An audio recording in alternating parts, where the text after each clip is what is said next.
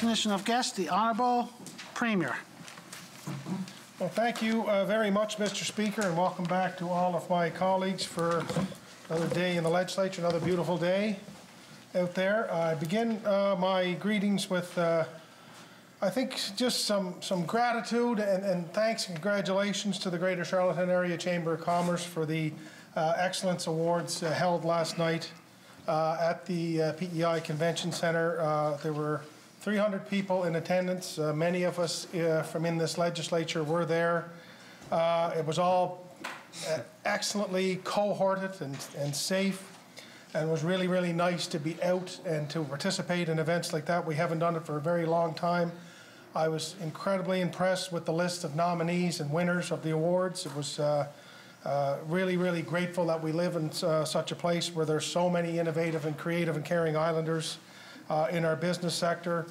In particular, Liam and Kim Dolan were recognized as Entrepreneurs of the Year, and Jennifer Evans as Volunteer of the Year, and it was just a wonderful, wonderful evening. I want to congratulate Colin Yonker, the President, and Penny Walsh-McGuire, all of the staff at the Greater Charlottetown Area Chamber of Commerce for really pulling off a first-class event.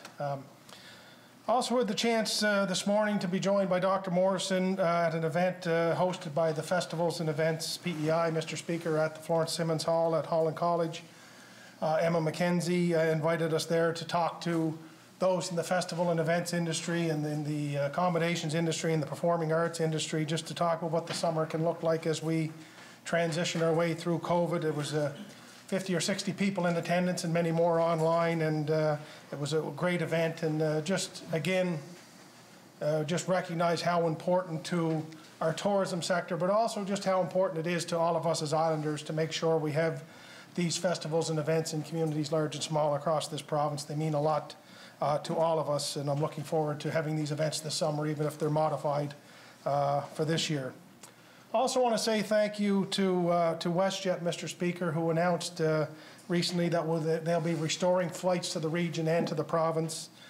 Beginning in May, there'll be 11 flights a week coming to Charlottetown, and that's welcome news, and it's a positive sign of a positive future, and really a little shot of confidence into the arms for all Islanders, along with the vaccines that we're getting, Mr. Speaker. So that's wonderful news, and tough year for everybody, and those in the aviation and the airline business have felt it as much as anybody, for sure. So good to get those back. And just finally, Mr. Speaker, I know May 1st is still a piece away, but it's nice, it's encouraging, and it's uplifting to see the lobster traps start to appear in people's yards and driveways, and it looks like a really good year so far for the fishery, Mr. Speaker.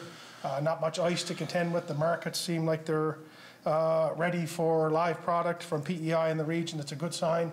When I was in Georgetown on Monday at an event, I drove by my longtime and best friend Derek Johnson, Speaker, who you know, was out putting concrete in his traps. And this is pretty early for Derek to be at this, I must say, so he's really taken advantage of COVID. He's usually the 29th of April getting the gear out of the barn, but he's got a head start on it this year, and it was good to see, Mr. Speaker, and I just want to wish continued good luck to all those who make a living in the fishery. It's such an important industry for PEI. So thank you very much, Mr. Speaker.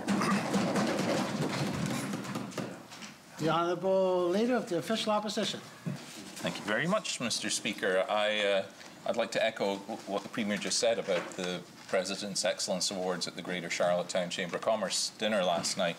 It was odd, but it was also lovely to be out in public again, and with a pretty decent-sized crowd there last night, and it was all very well organised, and I felt completely safe. But it was just just an odd experience to be back doing the things that we just took for granted in the before times. And the Premier spoke beautifully last night. I appreciated your remarks. And congratulations to all the winners. For me, it demonstrated the diversity and the quality of the businesses here on our island. We had winners, everybody from fitness trainers to breweries to the Canadian Medical Health Association to Wendell Taylor's Garage. Like they all won prizes. And the quality of all the nominees, not just those that won, but clearly demonstrates what a wonderful variety and quality of businesses we have here on Prince Edward Island. So congratulations to the winners and also to the Chamber for organising such a fantastic event last night, and to the Delta for hosting such a it was lovely to be back out again. I can't say that enough. It was great.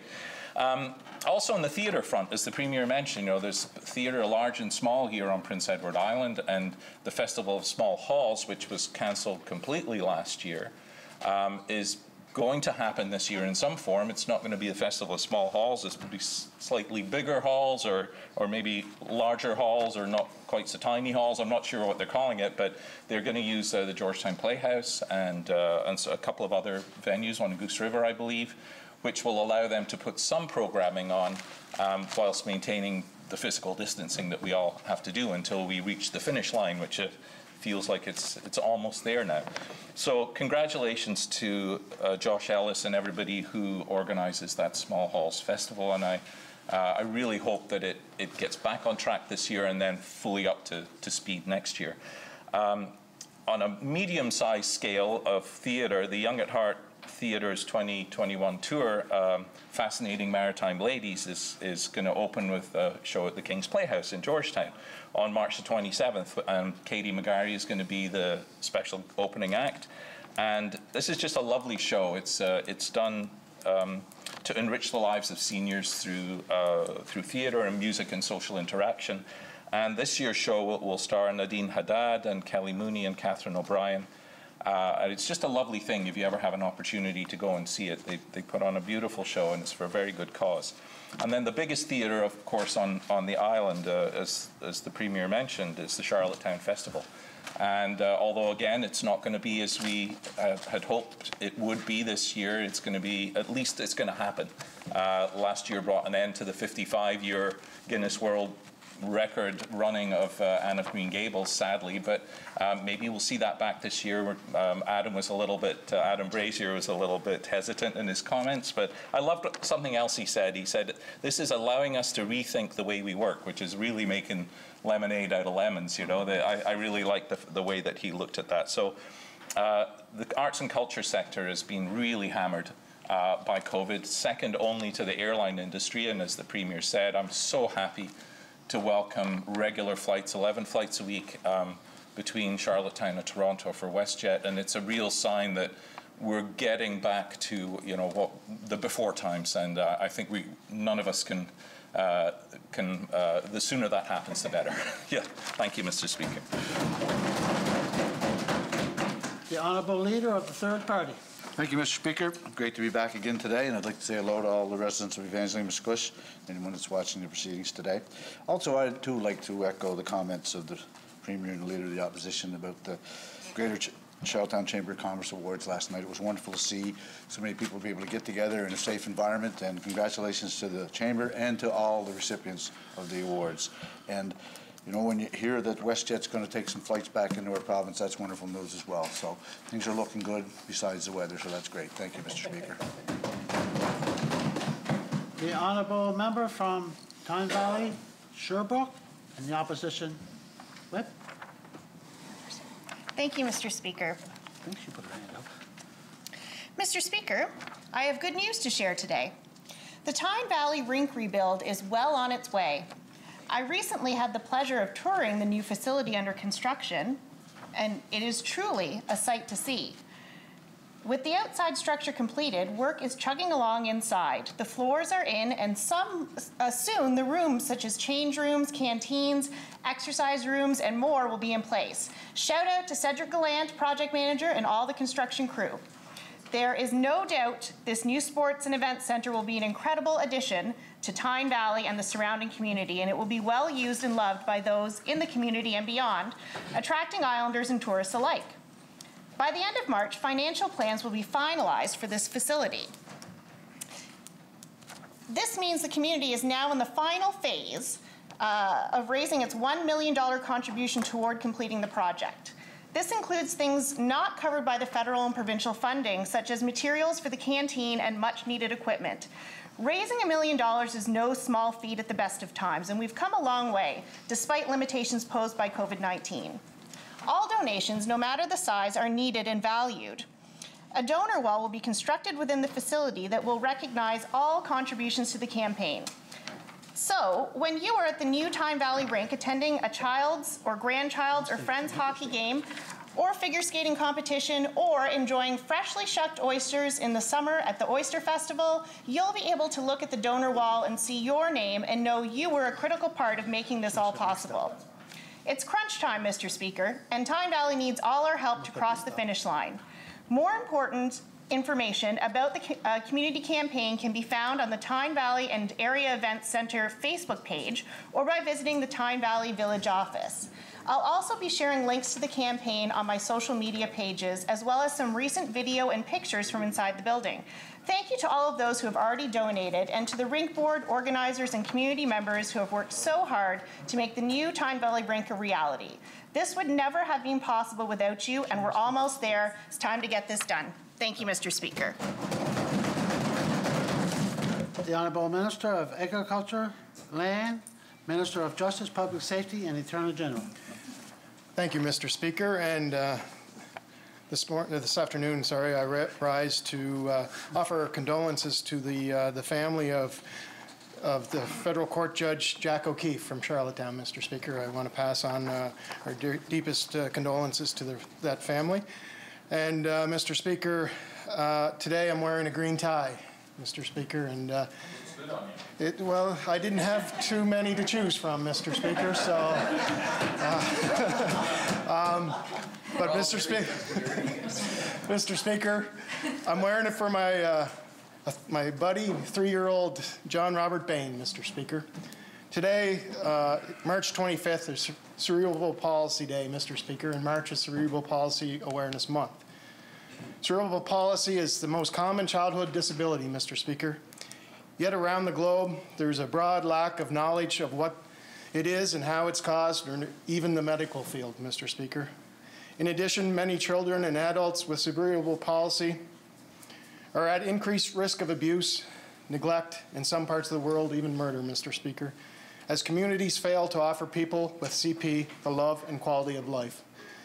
Throughout the world, Mr. Speaker, CP Day can build awareness of what CP is and how it's caused, and how early detection and intervention is key to improving the outcome for people with CP. So to little John Robert Bain and his parents, Taylor and Craig, I wish you a good day and all the best. Thank you, Mr. Speaker. The Honourable Member from Charlottetown, Brighton. Thank you, Mr. Speaker.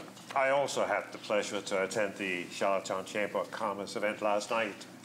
I was particularly impressed with the amount of people they managed to squeeze in there, 300 people in cohorts, and of course you need a good-sized room, but I think we need more events like that where the planner and I assume that CPHO was involved to work together to work something out that's completely safe. A lot better alternative than canceling, in my opinion. Of course, congratulate every one of the winners as well as the runner-ups and all the employees that are critical to the success of any business. The range and quality of island business is truly inspiring. Beer drinkers can rejoice. By far the dominant business theme involved drinking beer. Thank you, Mr. Speaker. The Honourable Minister of Education and Lifelong Learning, Minister responsible for the status of women. Thank you, Mr. Speaker. It's most certainly a pleasure to rise today. I'd like to extend my greetings to all of the good people of District 9, Charlottetown Hillsborough Park. And also today, Mr. Speaker, I would like to recognize the incredibly wonderful staff at our public library services. Mr. Speaker, I don't know what our family would do without our libraries. Honestly, during my maternity leave, I spent countless hours between the Stratford Library and the Charlottetown Library. I reflect on those times with great fondness and appreciation for the wonderful staff in there that always made our family feel so welcome. Mr. Speaker, there's 25 libraries across Prince Edward Island offering books, DVDs, light therapy lamps, snowshoes, telescopes, autism kits, crafts, musical instruments, you name it, Mr. Speaker. Through the pandemic, they have adopted to offering a pickup service and are still supporting programming in innovative ways. They have virtual children's story times and have started a book delivery service to early years centers. They also offer quiet study spaces for post-secondary students to complete their online post-secondary schooling. These new pandemic-style programs are on top of the amazing work they do with our community care book delivery service, talking book home service, and EAL and adult literacy tutoring. Mr. Speaker, did you know just recently they launched a music and memory service that offers music on MP3 players available to persons with memory loss? And we have eliminated late fees to reduce barriers, ensure everyone has the opportunity to have a lifelong relationship with reading and learning. I also want to give a shout out to the staff at our public library headquarters in Morel who process every piece of library material for both our public libraries and school libraries. Mr. Speaker, construction of the new Charlottetown Library is coming along well, and when complete this fall, it will be an amazing centerpiece of our community. So to the approximately 60 staff who work within our public library service, I thank you for all that you do for all Islanders. Mr. Speaker, I encourage all Islanders to check out their local library, and if you don't have a library card, you can apply for one quickly and easily, online, quickly and easily. Thank you very much, Mr. Speaker. The honourable member from Mermaid Stratford, the Opposition House Leader. Thank you, Mr. Speaker. It's a pleasure to rise this morning, or this afternoon. It feels like morning all the time when we walk in here. Anyway, hi to everybody at Mermaid Stratford that's watching. And I would just like to give a shout out to two businesses within my district that were fortunate enough to be recipients of the awards, and that would be Pam and Steve Collette of Third Degree Training, as well as Jeff Ford, who owns Wendell Taylor Garage, and both amazing businesses within my district, and I just wanted to say congratulations to you guys. Also, Mr. Speaker, I'd just like to mention Amber Jadis. So Amber owns STEAM PEI, and what Amber has done is she's gone out and she's obtained funding to really engage young girls young and youth girls in the love of STEAM. And so she received federal funding, and she's now reached out to the Girl Guides of Prince Edward Island and is working with the units to bring the joy of engineering to all of the girls. And I just think it's a fantastic idea, and I'm so happy that she applied for that grant to be able to work with the girls of the Girl Guides of Prince Edward Island. So thank you to her, and look forward to taking part in that. Thank you, Mr. Speaker. The Honourable Minister of Social Development and Housing. Thank you, Mr. Speaker. A pleasure to rise, and of course welcome all those watching from District 18 Rustico Emerald. And Mr. Speaker, this week I was able to finally get out after almost a year and do a tour of Lennon House, Lennon Recovery House, which of course is in Rustico, and just see the great work and the great strides that they've made even over the last year during the pandemic. They're now housing 23 individuals. They have both men and women, and they've got all the systems in place. And they've already had 5 people who've come out of their program, and they're just doing fantastic things. So a big shout out to Steve Guy, who's one of the directors there, and Diane Young, and Ronnie Nicholson, who's the chair of the board. But also, Mr. Speaker, I wanted to rise today, and I wanted to congratulate myOldDepartment.org. Darcy Lanthier is one who started that. They've got a crowdsourced registry of rents that tenants have paid for rental apartments in PEI. And this is fantastic, Mr. Speaker. It's so great to see the community moving forward with this. And as they say on the site, tenants can pay it forward by documenting their rent here, and future tenants can then use that information to make sure they're being charged a legal rent. And yes, you know, Mr. Speaker, we have a complaints-based system on PEI when it comes to that. And this sort of tool should really help people. So kudos to them. Thank you. The Honourable Member from Charlottetown, West Riding. Well, thank you, Mr. Speaker. And like my colleagues had talked about before, it was great to be out last night at the President's Excellence Award for the Chamber of Commerce. And I just want to say a shout out to District 14 residents, Kim and Liam Dolan, and Mark and Sinead too. And you know, Liam and Kim's, their story is incredibly inspiring. And he went through it, and everybody that was there saw the pictures of what the Collada Room was like once upon a time, and where they've taken it, and you know, they're quite an inspiration. So congratulations, well deserved. And as well as Third Degree Fitness, friends of mine, Steve and Pam Collette, have done an incredible job with wellness and connecting the business world, and I was just so thrilled about them. The Minister talked about Jack O'Keefe, and I wanted to recognize the family there, Jacqueline and Renee, and some of the family members there. That's incredibly difficult times. Okay, thank you, Mr. Speaker. Did I miss anyone? No. Member statements. I'll call on the honourable member from Tignish, Palmer Road, Deputy Speaker. Mr. Speaker, over the last several days, I've watched the Health Minister struggle to articulate clear direction on how, or a clear direction out of, a general health crisis that is clearly getting out of control here in Prince Edward Island. I've watched the Minister contradict statements made by his department. I've seen the Minister at odds with claims made by the Premier. And perhaps worst of all, I've heard the Minister twist his own words into pretzels, so that there is very little sense of a credible path through the healthcare crisis that Islanders now face. Quite frankly, Mr. Speaker, this is becoming a real concern in rural PEI, and in particular West Prince.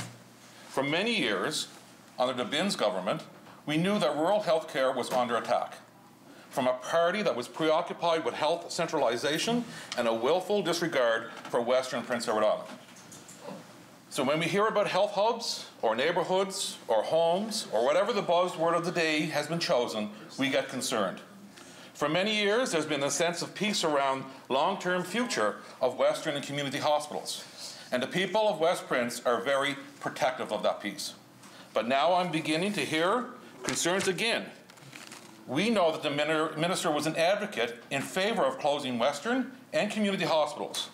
And we know that he was part of the Binns Roadshow back in the day, trying to persuade the people of West Prince that they would be better off without a hospital in O'Leary and in Alberton. Mr. Speaker, I've heard those worries, and I have tried to reassure residents that this will not happen. But when I heard the Minister attack the record of the former government, which was fully supportive of two Western hospitals, then I began to worry as well. Back in the day, the current Minister told people he was certain that the closure of those two hospitals was the right direction to take. And with the lack of focus and direction that I'm currently hearing, I am concerned, Mr. Speaker, that once again, the Minister will go back to his former position.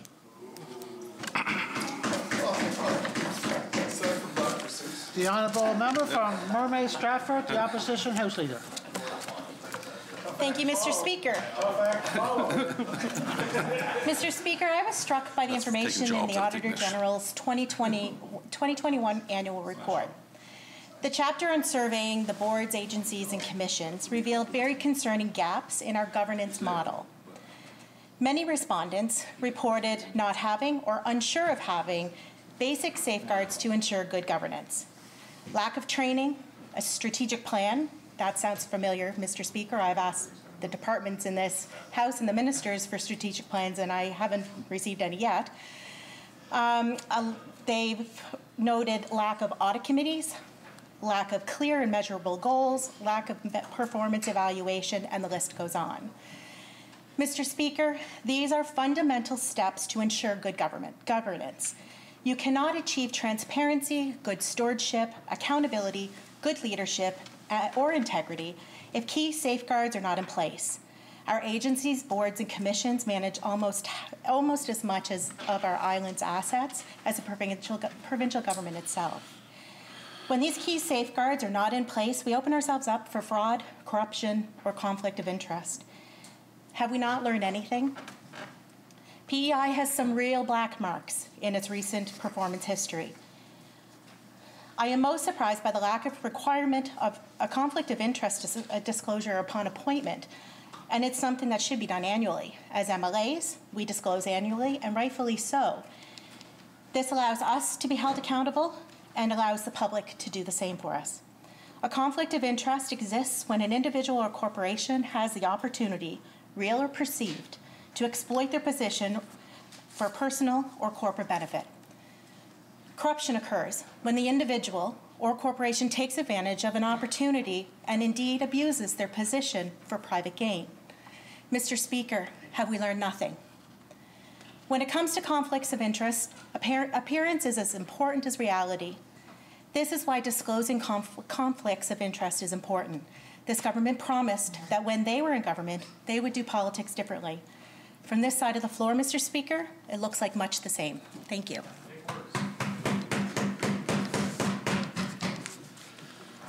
End of member statements.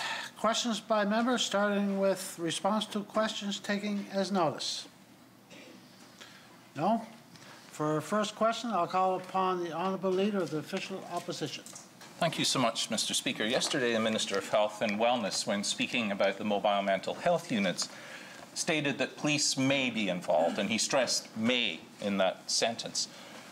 Since 2015, U.S. police have shot and killed 1,400 American citizens whilst responding to mental health crisis calls. However, in Denver, Colorado, the equivalent of our mobile mental health units, they call them Support Team Assistant Response Units, or STAR units, which involve a nurse and a social worker, not a policeman. In the last 6 months, they've responded to 748 calls. No police again. Nobody was shot, nobody was killed, nobody was even arrested. A question to the Premier. Why are we continuing to even consider including police officers in these teams when other jurisdictions are abandoning this model and the evidence clearly shows that it's a bad idea? The Honourable Premier. Well, Mr. Speaker, as we have been saying for a while in here, what we're trying to do is to find a delicate balance within the delivery of a service, Mr. Speaker. One of the primary issues that we're dealing with from health professionals is making sure they have access to a secure and safe work environment, Mr. Speaker. And what we're trying to do delicately, I think every case will have to be different, Mr. Speaker. We do not want to presume that somebody in need of mental health services is guilty of something or is treated like they're some kind of convict, Mr. Speaker. Not at all. What we want to do is make sure that individual or individuals get the service they need as quickly and timely as they can. At the same time, I do have a responsibility to provide those health professionals with a safe work environment, and I think what we're trying to find within this model, Mr. Speaker, is a way that we can do all of that. And I only would suggest, I think what the Minister has been suggesting all along is that only would we have police services there if it were to be required, Mr. Speaker. We do not wish to have somebody there if they don't need to be. My only goal here, the Minister's only goal, our government's only goal, is to try to give as much quality service to a person in need as fast, as quickly as we can provide it.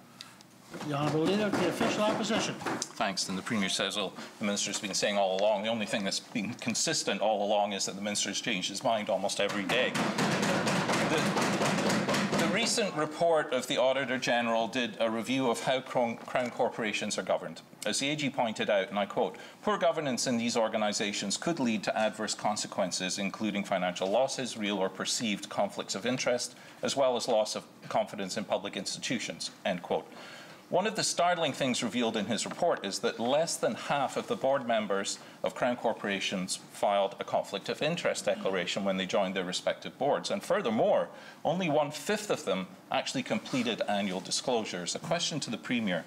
How important do you feel it is for our public institutions to properly control and mitigate all real or perceived conflicts of interest? The Honourable Premier.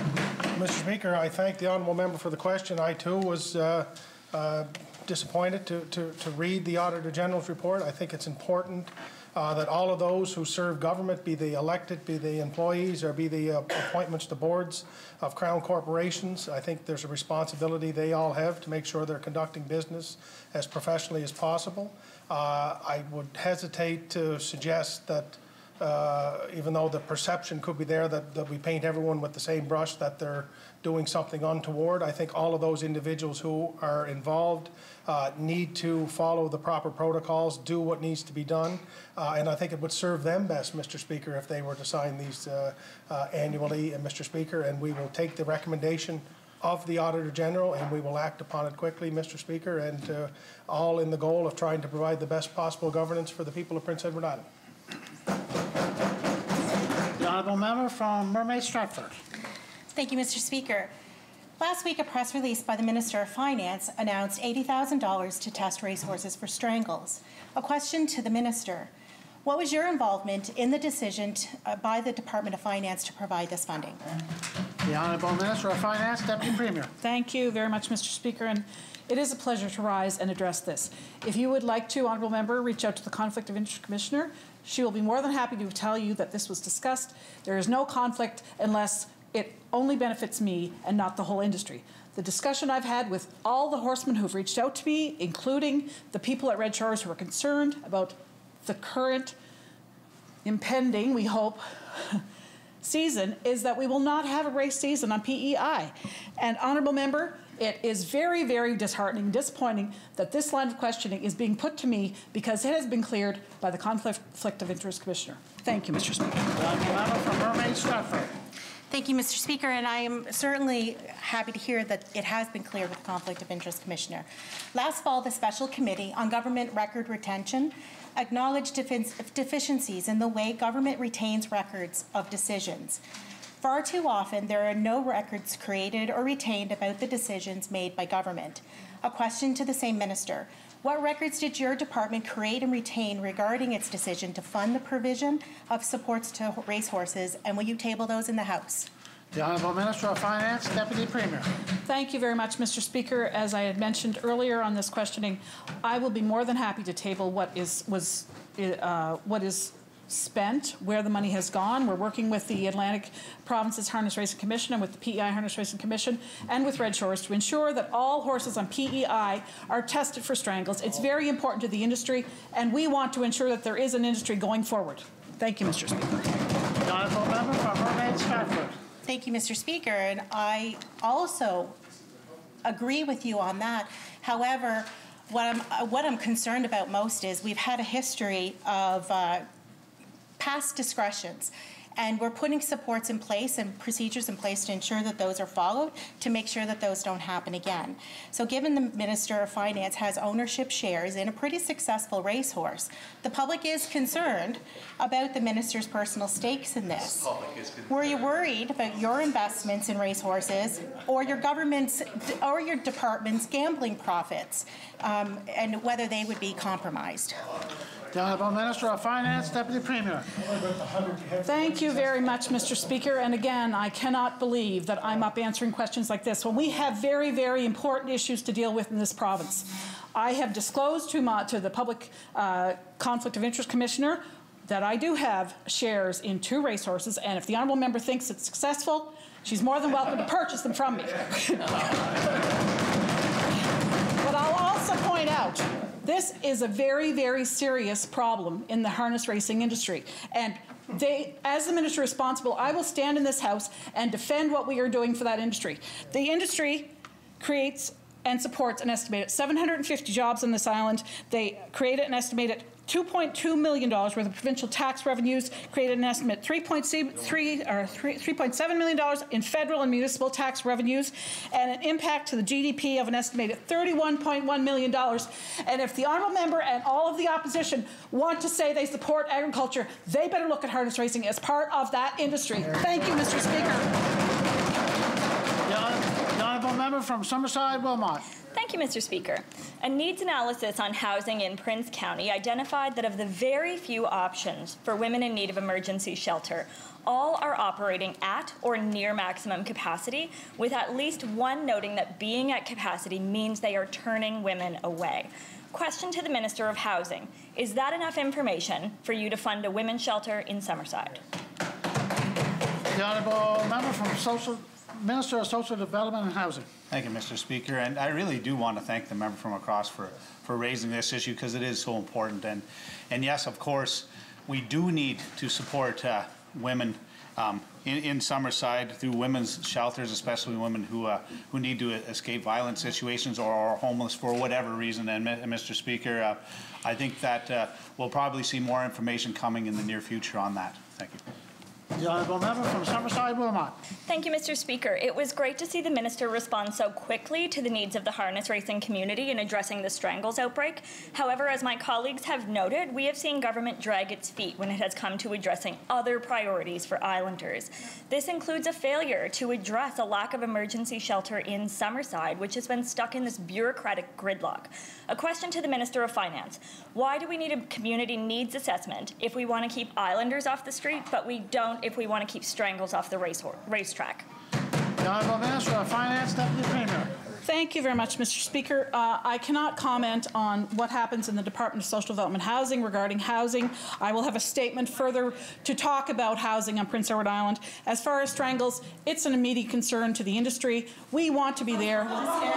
It's an immediate concern to the industry that creates jobs in our communities.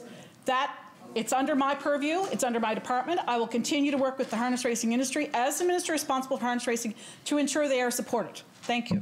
The honourable member from Tyne Valley, Sherbrooke. Thank you, Mr. Speaker.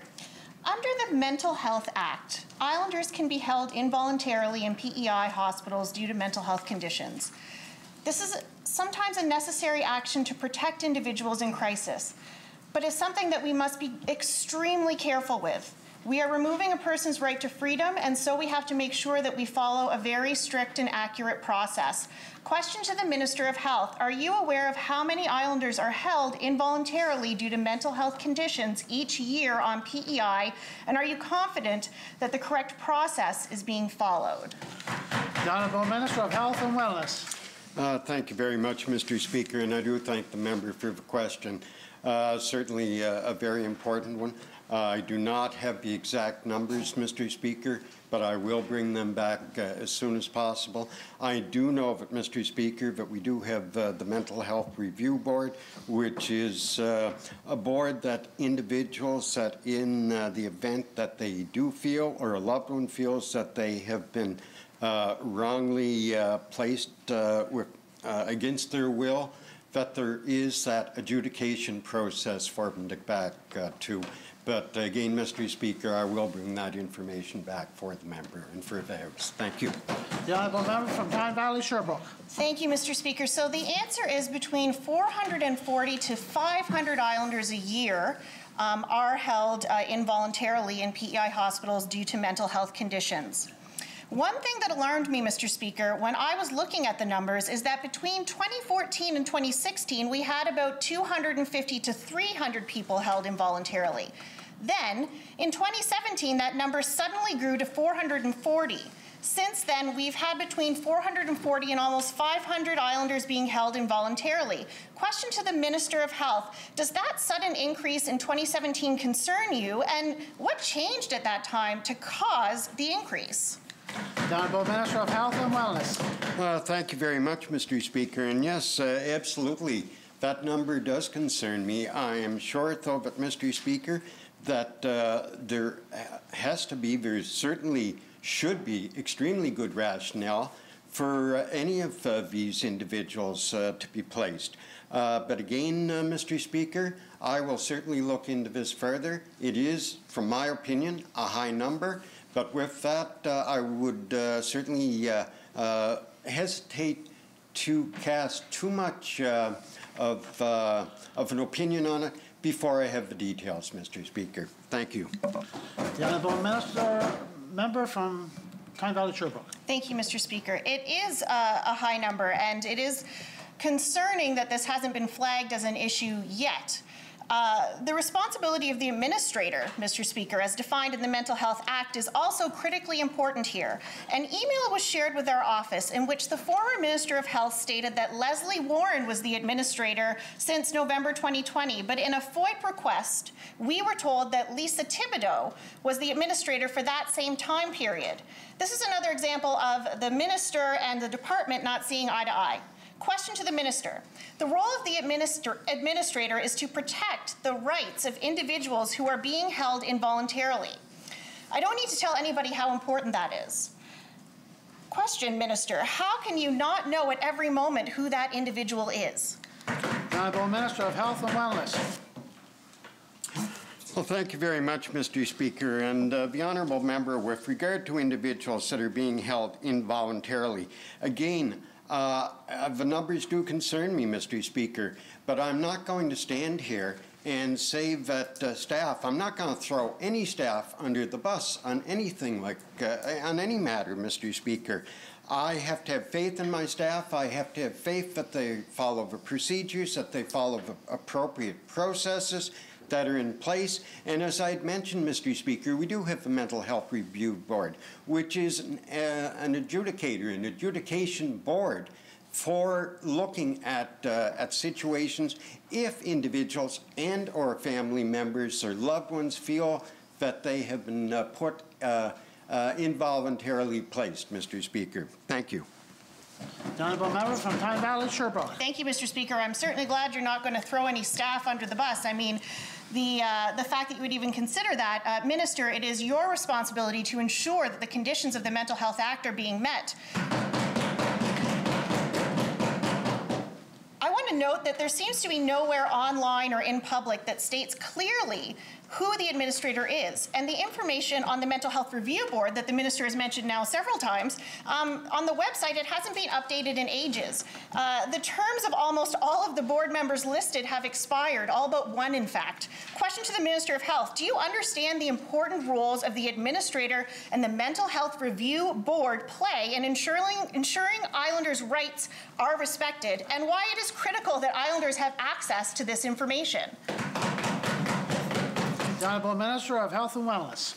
Absolutely, Mr. Speaker. I do appreciate and understand the important role of the administrator of the board. The honourable member states that when she has went online, that the Mental Health Review Board, that terms have expired. Well, Mr. Speaker, I am very pleased to state here today that those board positions, that they have been filled and that information will be updated very shortly, Mr. Speaker. Thank you. The honourable member from Tyne Valley, Sherbrooke. Thank you, Mr. Speaker. It's good news to hear that will be updated. It is frustrating that it requires me standing in the House asking for that information to be updated for it to happen. Mr. Speaker, as of right now, it's unclear who the administrator is. No one knows who the current members of the Mental Health Review Board are. The minister and this government keep saying that mental health is a priority. Islanders have been asked to trust this government, that they are making mental health a priority. But honestly, Mr. Speaker, it's unclear if even the minimum standards set out in the Mental Health Act are being met. Question to the Minister of Health. You are responsible for the legislation within your department, and you are responsible to ensure that it is being followed. What are you doing to ensure that the Mental Health Act is being followed to a T for all Islanders? The Honourable Minister of Health and Wellness. Well, Mr. Speaker, we have numerous acts right across the province, and each one of those acts fall under the responsibility of a given ministry. And yes, we collectively here in this side of the House, we take responsibility for ensuring that those acts are adhered to and that they are administered, if you like, Mr. Speaker, in an appropriate way. Having said that, Mr. Speaker, that we also have boards, such as the Mental Health Review Board, that if an individuals feel that their rights that have been violated, if you like, Mr. Speaker, under any of these acts, they do have that option to take it to an adjudication process. And Mr. Speaker, just very briefly in closing, I would have to say that it is not the honourable member standing here in the House that's resulted in the filling appointments of ones to the Mental Health Review Board. It is not her standing over there that has brought that about. It has been the initiative of this government moving forward, and that they will be updated on the website very shortly, Mr. Speaker. Thank you. The honourable member from Charlottetown, Belvedere. Thank you, Mr. Speaker. Last year, I asked whether municipalities were able to implement inclusionary zoning policies and bylaws, which are used in other jurisdictions to increase the supply of affordable housing in communities. The Minister of Fisheries and Communities told the House that municipalities do not have this power, and changes to legislation would be required before municipalities could introduce inclusionary zoning. Question to the Minister of Fisheries and Communities. It's been nearly a year since we asked, when will the province make the necessary changes to permit inclusionary zoning? The Honourable Minister of Fisheries and Communities. Well, thank you, Mr. Speaker. That actually falls under the Minister of Lands and Environment, or pardon me, Agriculture and Land. However, our department is working with their department on special planning areas and the land matters also. Thank you. The Honourable Member from Charlottetown, Belvedere. The City of Charlottetown refuses to have any public meetings to regulate short-term rentals, despite having the technology to host them and despite having held other public meetings during the pandemic. In fact, we've been waiting over a year since the recommendations of the report and assessment on short-term rentals. A question to the Minister of Fisheries and Communities. How do you define your role in ensuring the residents of Charlottetown have the same rights as all other islanders to express their views on important issues? The Honourable Minister of Fisheries and Communities. Well, thank you, Mr. Speaker. First, one must understand what the actual role of the MGA is, Municipal Governments Act, and that is to ensure that municipalities have the proper governance in place to deal with municipal affairs.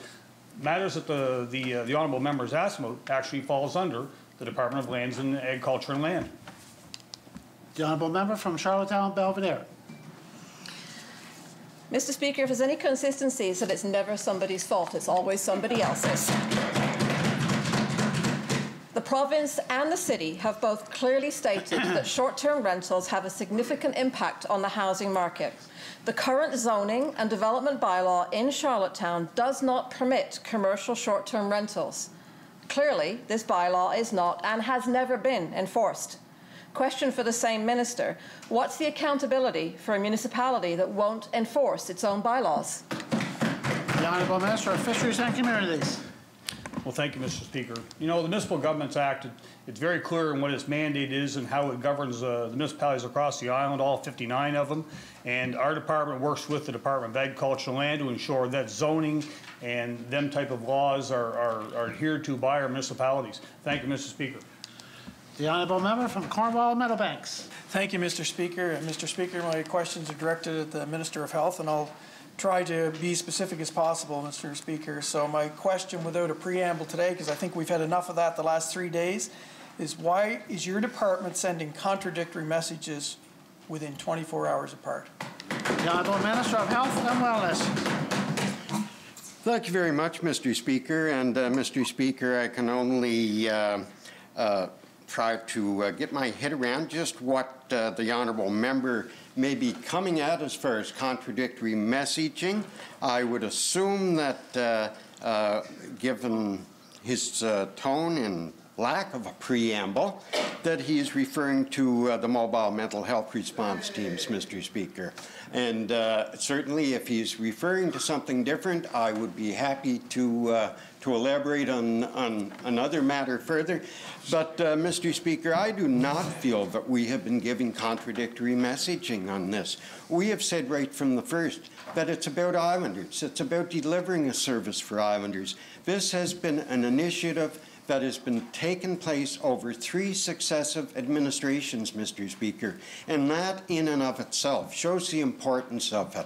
And I do give, as I did give yesterday, credit to former administrations for the initiation of this. Thank you, Mr. Speaker. The Honourable Member from Cornwall Meadowbanks. Okay, Mr. Speaker, I'll give him a preamble. And it is confusing. The media is confused, the unions are confused, the frontline staff care workers are confused. Everybody's confused, Minister. And obviously, everybody's spinning.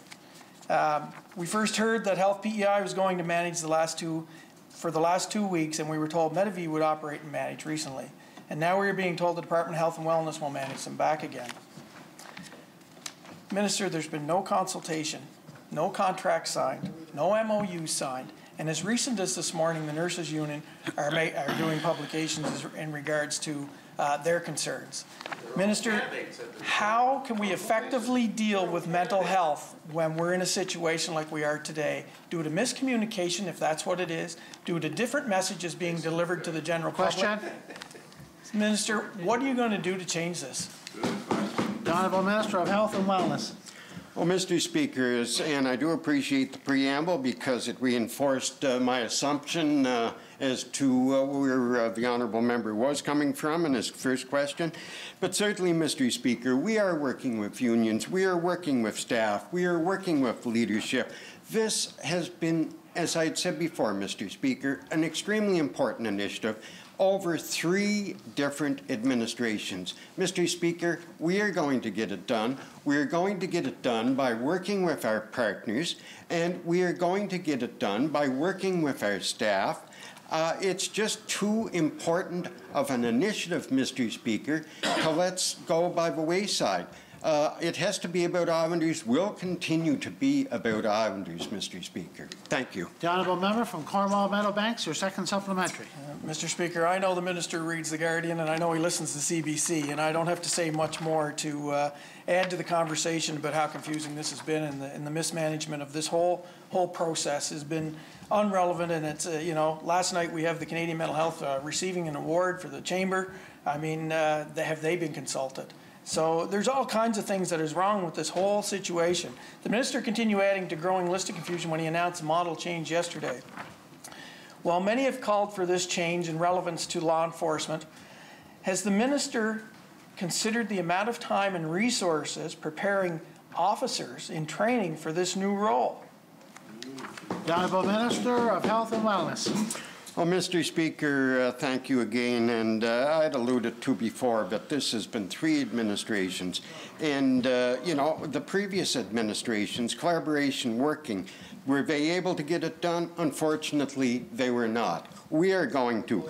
But with that, Mr. Speaker, I have to stress that the model, that the delivery of the program, as I've said before and will continue to say, it is managed by Health and Wellness, that it will be delivered by staff from Health PEI, and that we are going to continue to work with our great partners. And when I say our great partners, our paramedics under Medavie, Island EMS, and earlier in question period here today, the Premier himself very appropriately and eloquently indicated when and why law enforcement would be involved. Thank you, Mr. Speaker. The honourable member from Cornwall Meadowbanks. Obviously, that's the third same answer, Mr. Speaker, but I give him kudos for sticking to his guns. We're now being told that police officers won't be embedded within the teams, but that they will play a role when necessary. During a committee meeting on this topic, your own officials indicated that there would be a partnership in place with law enforcement. With their role might be decreasing, law enforcement still will be involved and will still need to be compensated.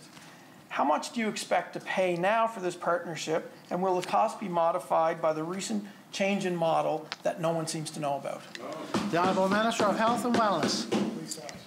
Mr. Speaker, from my perspective as Minister, and I'm sure from this side of the House, cost when it comes to getting this up and getting it off the ground is not a factor. The honourable member stated himself, partnerships, he used that word.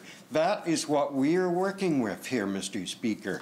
And again, I don't know how many times I have to say this, but I'm going to say it one more anyway, that it is an initiative that is managed by Health and Wellness, staffed by staff members, trained staff members, nurses, social workers from Health PEI, and working with our partners. And at the end of the day, what's it all about? It's all about delivering a service, a much-needed service, to the people of Prince Edward Island. Thank you, Mr. Speaker.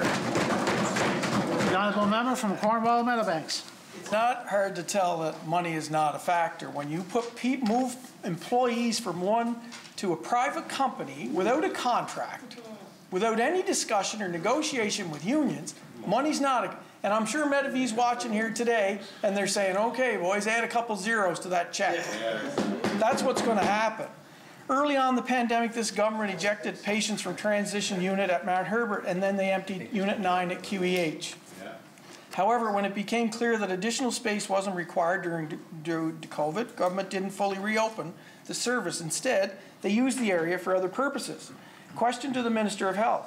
How many beds in Unit 9 are currently available to those seeking mental health treatment, and how many beds are still being used for other purposes? The Honourable Minister of Health and Wellness. Well, thank you very much, Mr. Speaker, and I do appreciate where the member is coming from. Certainly, we've heard reference in this session, in previous ones, with regard to psychiatric urgent care clinics, you know, but we have to look.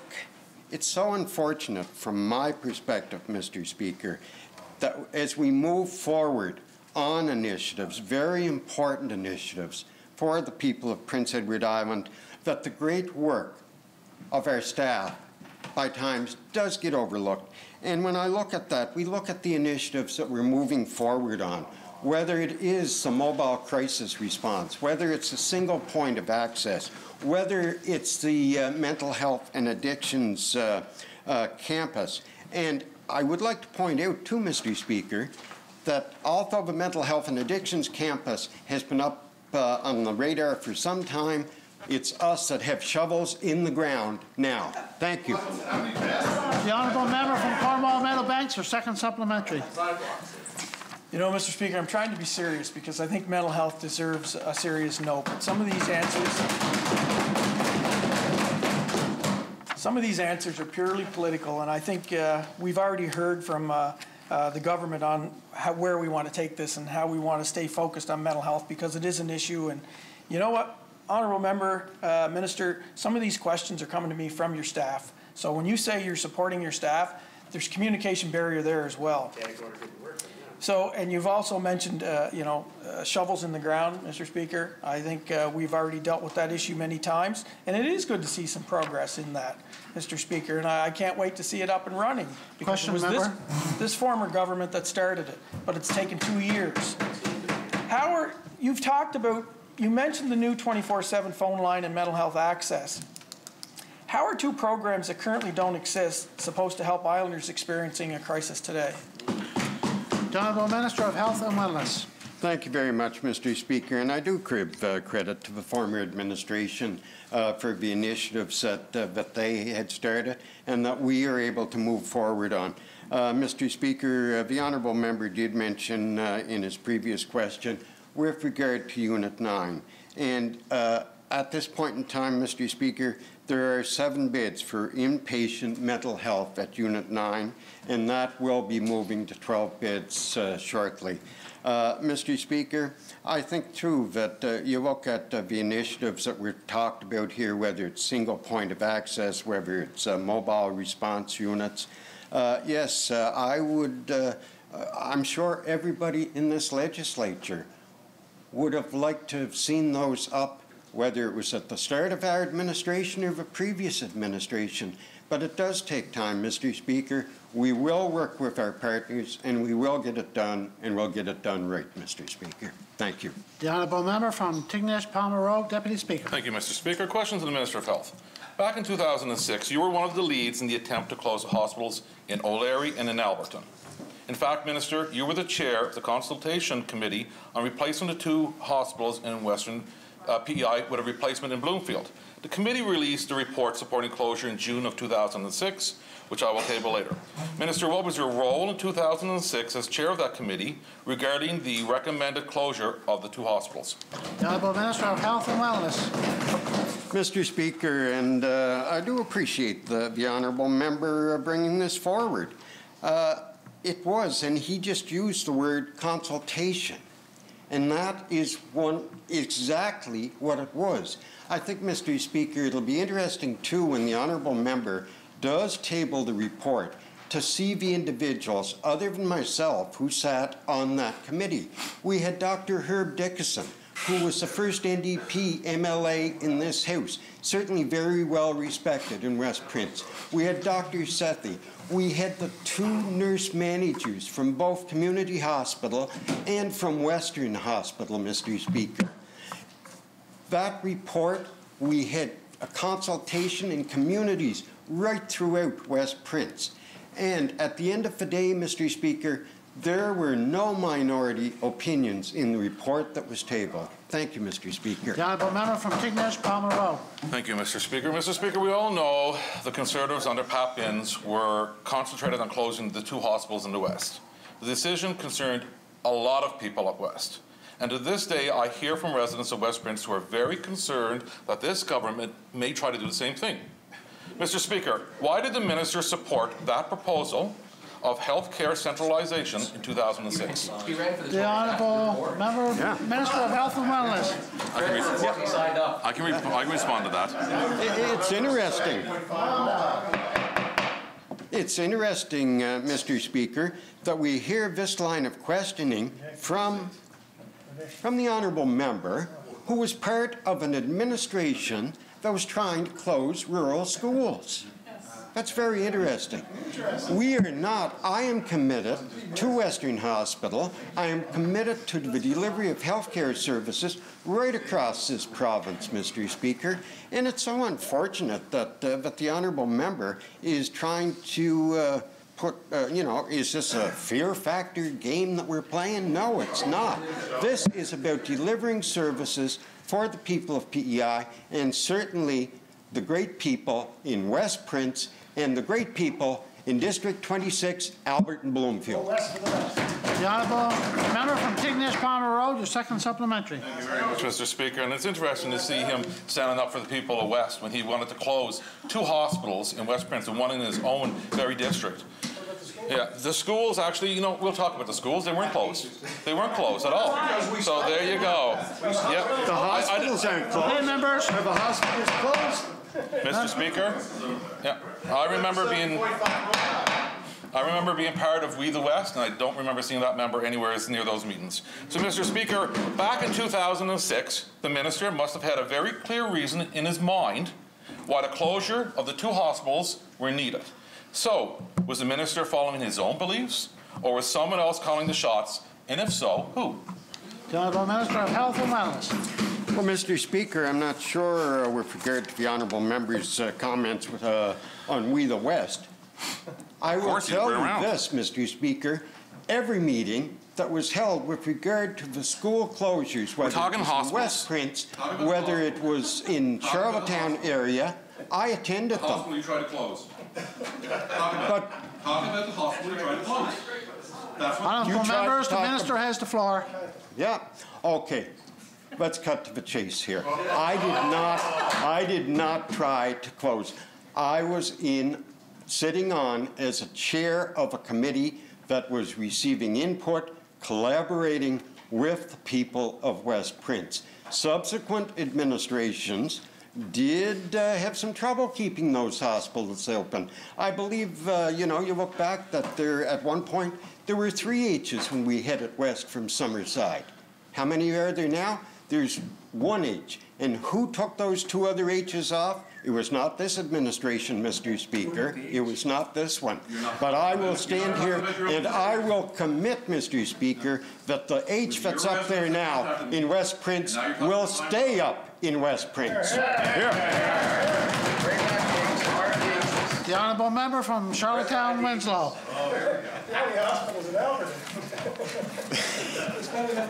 Thank you, Mr. Speaker. News of the Atlantic Bubble being resumed next month did come as welcome news to many when it was announced last week, parents being able to see their kids, grandparents being able to hug and kiss and see those grandchildren that they've missed so long. Now, currently, Mr. Speaker, the primary access point to the mainland is through the Confederation Bridge, and the reopening of the Atlantic Bubble will certainly increase the traffic there. Now, last summer, when the Atlantic Bubble did open, there were multiple border access points. There were still some delays, which is totally understandable. Question to the Minister of Justice and Public Safety. What changes will need to be made in order for the boarding screening measures for islanders to not have to expect large wait times when, in fact, the Atlantic Bubble does open? The Honourable Minister for Agriculture, Land, Minister of Justice, Public Safety, and Attorney General. Well, thank you, Mr. Speaker. And, of course, the role of Justice and Public Safety isn't actually, CPHO is in charge of the entry point right now, but the Minister of Health has been on his feet for a lot this afternoon, so I'll take this one, give him a little break, Mr. Speaker. We are well aware of the situation that's the excitement of the new bubble that's going to open up again, and working with highway safety. They're at the bridge now, as well as the health officers doing the screening, Mr. Speaker.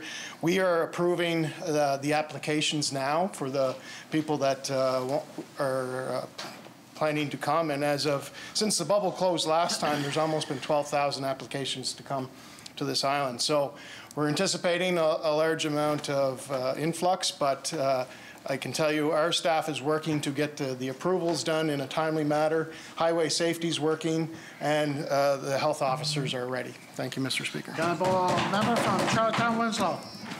Thank you, Mr. Speaker, and it's good to hear that the department is ready for the influx. This is kind of more for the outflux. Islanders have been patient. They have waited a long time to see their families, and maybe they have friends and relatives outside of the province. We wouldn't want them to wait any longer. Mr. Speaker, we heard in the news that Northumberland Ferries services to Nova Scotia is expected to begin their season at the start of the month. It does always create a bit of excitement and some economic activity for Eastern PEI. I know growing up there, it was a very exciting time when the ferry would resume service. Now, of course, with that excitement, there is a little bit of trepidation. A question of the same minister. What sort of border screening measures will be put in place at Wood Islands this year to support the safe operation of the ferry to Nova Scotia? The Honourable Minister of Justice and Public Safety. Thank you, Mr. Speaker. That's a very good question, and we can't wait for May 1st to come for the opening of the ferry. It does add extra entry point to this island and very crucial for that end of the island for sure. But I have to make sure everyone is aware that if you're an Atlantic resident, all you need is ID to move within the bubble. So that we don't anticipate the lineups to be too bad. But if you're from outside the bubble, yeah, you're going to. It's not going to be as easy. You have to do the application forms and get approval. But when the bubble opens, we will be ready, and I can't wait for it to happen. Thank you, Mr. Speaker. The Honourable Member from Charlottetown Winslow, your second supplementary. Thank you, Mr. Speaker. And yes, that is great news for the people that have been very patient and may want to either come to Prince Edward Island or leave our beautiful province. Yesterday, there was more good news that was mentioned in the opening remarks this afternoon, with WestJet flights returning to the Charlottetown Airport on June 24th. Of course, 11 flights weekly between Toronto and Charlottetown, which is great news for island tourism operators. Question of the same minister. In the budget, there was a $1 million dedication to the Charlottetown Airport Authority through the Air Access Recovery Program. And that was to support safe relaunch of air travel services at the Charlottetown Airport. Will any of these funds be used to support border screening measures at the airport? The Honourable Minister of Economic Growth, Tourism and Culture. Thank you, Mr. Speaker, and thank you, Honourable Member, for the question. So no, that $1 million was to rebuild our air industry here. It's a partnership with the province, Charlottetown Airport, and ACOA. So they'll be working to develop that plan, and once we have a bit of an update what that looks like, we'll certainly take it back. Thank you, Mr. Speaker. The Honourable Member from Charlottetown Belvedere. Thank you, Mr. Speaker. The federal government, through CMHC, has launched the Rapid Housing Initiative last year to expedite the delivery of affordable housing. We all know that affordable housing is desperately needed in PEI. A question to the Minister of Social Development and Housing. What PEI proposals were submitted to CMHC? The Honourable Minister of Social Development and Housing. Well, thank you, Mr. Speaker. And when it came to the Rapid Housing Initiative by the federal government, it was something that the department carefully considered and partnered with two community organizations to put in some proposals. And as the member across may know, we haven't heard the results back from the federal government yet. And in the department, I know as minister, I'm waiting to hear back exactly what the results of that Rapid Housing Initiative funding are going to be. Thank you, Mr. Speaker. Honourable Member from Charlottetown Belvedere. In other jurisdictions, the Rapid Housing Initiative Fund has been used by governments to buy existing properties that provide immediate solutions to priority needs. A motel, for example, to house homeless and housing insecure individuals. Were any government-led projects submitted to the Rapid Housing Initiative Fund by this government? The Honourable Minister of Social Development and Housing.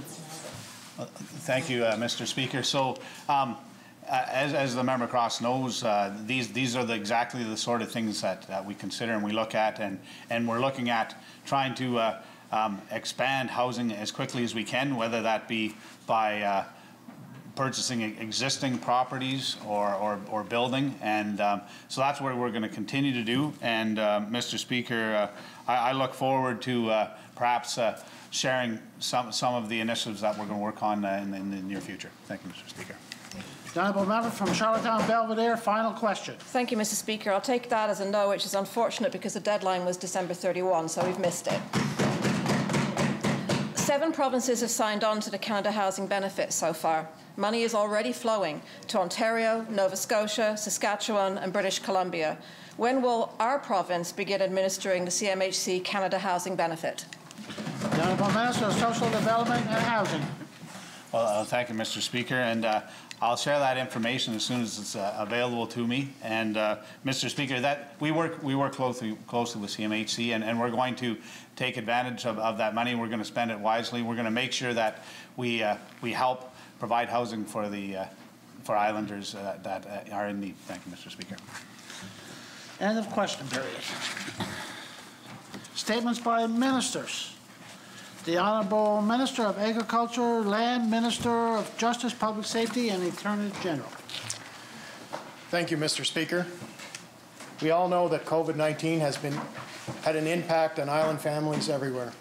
I imagine it's been particularly challenging for households going through separation or divorce, especially this past year. Government has offered supports like the online version of Positive Parenting from Two Homes course. Mr. Speaker, I'm happy to announce another therapeutic justice program that will help many, in particular island families. This program is called New Ways for Families. It is an innovative program that empowers parents with skills and strategies to manage high conflict situations. The program will be free to eligible families referred by the Courts of Prince Edward Island, Family Court Counselors, and the Office of the Children's Lawyer. Mr. Speaker, this program will be a positive addition to the other supports currently being offered at the Family Law Center to help families. New Ways will be delivered online or in person to eligible island families depending on their needs. The Department of Justice and Public Safety will also be offering training on new ways to lawyers and therapeutic providers, such as social workers, because they are the key people in the Island Family Support Network. Mr. Speaker, this program is about empowerment. It focuses on 4 foundation skills: managing emotions, moderating behaviors, flexible thinking, and self-reflection. If we can empower family members with skills and knowledge to manage family conflicts before they reach the point of needing court intervention, we can help limit the negative consequences of separation and divorce. I'm proud the government is able to offer this free program to island families going through a challenging time in their lives. I want to thank the staff at the Family Law Center for making a great program available for islanders. New Ways for Families is an example of using upstream therapeutic approach to help diffuse conflict between people. The more therapeutic options we can provide to support the well-being of islanders, the better it will be for everyone. Thank you, Mr. Speaker. The Honourable Member from Charlottetown, Victoria Park. Mr. Speaker, and it's always great to hear when there's a new program announced, particularly when it comes to supporting our children and families. And so, you know, whenever we hear things like it's about empowerment, it's about managing emotions, modifying behaviors, flexible thinking, self-reflection. We have a lot of great programs right now to support parents on PEI.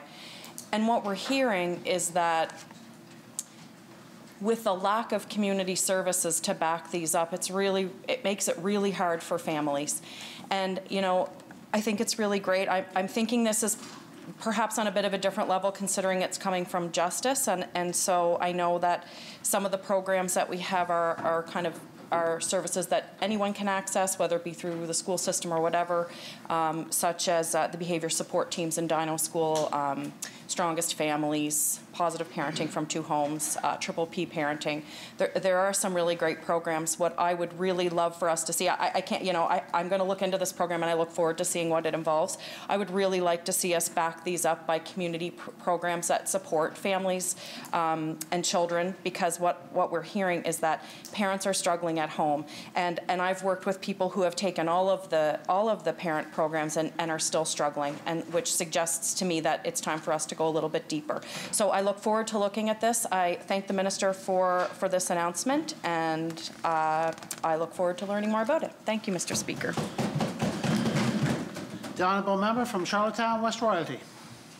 Thank you, Mr. Speaker. I too want to thank the Minister for this announcement. And yeah, it's just an unbelievable time and things that we've gone through lately as a community, and we need more programs and more initiatives like this. And I do think that funding is going to be very important, and we have to see about how these are rolled out and evaluated, and just want to thank all Islanders for taking care of each other. But I think it's good to see some leadership happening, and I look forward to talking to the Minister about this. Anything for Islanders is good in this nature. Thank you.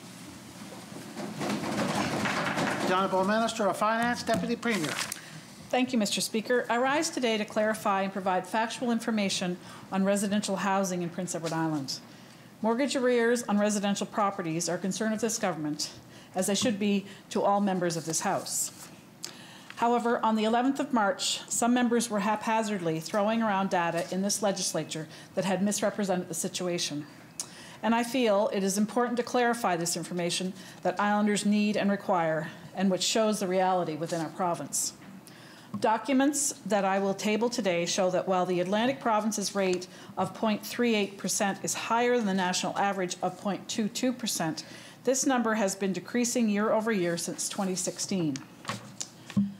This is important because it gives Islanders assurance that this situation has improved in recent years and has improved significantly during the past year. Mr. Speaker, the point that I am raising as members of this House, we need to be careful not to unnecessarily raise alarm or shake confidence in our economy as we recover from the pandemic. Housing is important to all Islanders, and that is why we have programs such as the Down Payment Assistance Program, which has now expanded criteria, as well as waiving the island transfer tax on the first home purchased on PEI. Mr. Speaker, despite the pandemic, the housing and construction industry had an overall positive year. But there are challenges, as some projects have been delayed due to the pandemic. Housing starts throughout the year declined by 23% from 2019. However, the province still recorded over 1,100 starts, the second most recorded since 1978. Housing completions increased 77% to 1,359 units, the most completed in a single year since 1974 and the third largest on record. We also experienced an improvement in the vacancy rate in Prince Edward Island, seeing it rise to 2.6% in 2020. Our strong housing sector is bolstered by our population growth, which has now reached over 160,000, a target that wasn't anticipated to be reached until 2022. This reinforces what we have always known, that Prince Edward Island is a desirable destination to live and work. Also, what we have seen with our property taxes is that we are within a 0.5 percentage point to where we had been in the previous year, which shows that Islanders can and are paying their taxes. To any Islander who is struggling to pay their property tax, I encourage them to reach out to the taxation office so that we can work with them. Mr. Speaker, I am aware that there are still challenges regarding housing, and this is something we cannot tackle on our own. We need constant involvement with the Department of Social Development and Housing, as well as support and confidence from our network of private developers and the construction industry. Through our partnered efforts, we will continue to provide the support and confidence necessary so that housing can keep up with the demand, and we will continue to increase our inventory of affordable units for those who require them. To use numbers out of context and without background only seeks to confuse Islanders and shake confidence in our economy and will undermine our ability to recover from this pandemic. Our economy, which continues to celebrate success, requires the support and confidence of this House to help all industries recover from the pandemic. This government has confidence in the economic prospects for our province and our islanders. I only wish the opposition members shared the view. Thank you, Mr. Speaker. The honourable member from Charlottetown Belvedere. Thank you, Mr. Speaker. You know what? We don't live in an economy. We live in a society.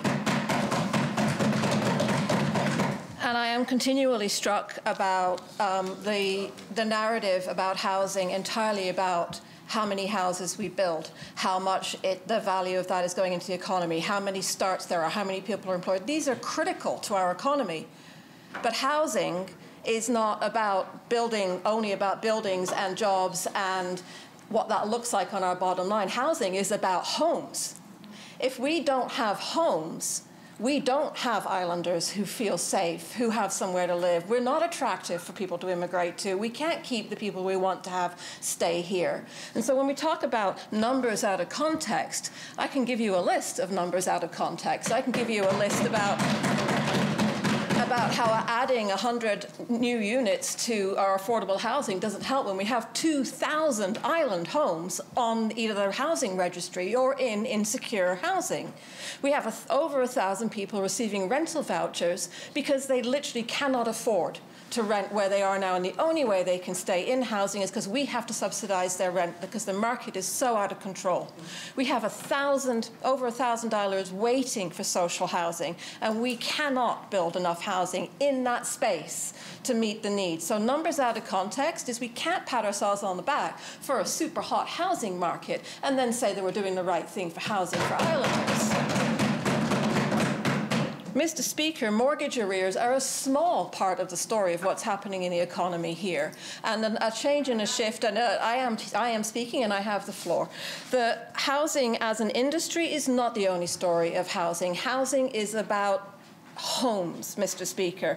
The down payment assistance program will allow some people to enter the market if they can find a home in their price range and can afford the mortgage that are going to have to pay on a $350,000 starter home, which is about $1,500 a month before any other expenses, if you can manage to make that work for you under your low-income wage. But down payment assistance programs make the housing market hotter. They make it more impossible for people to be able to afford. We have seen our house prices in PEI go up 35%, Mr. Speaker, in just over a year. It is an impossible market, impossible. And we are now seeing that a vacancy rate shift, the data tells us, yes, it's gone up. You know why it's gone up? Because people can't afford to keep their things in short-term rentals anymore. So those units have gone back onto the rental market. You're right, that's going to affect the vacancy rate. And when we open up again, that's going to go right back down. So, Mr. Speaker, obviously, I feel quite passionate about this too. I am passionate about the number of units that are being built. I am thrilled that our building industry has a wait list of 6 months to get new apartments up and running. But you know what? We're not building the right things. We're not building them affordably, and we have to start being honest about the problem and honest about the numbers. And that side of the House just can't seem to get out of its own way.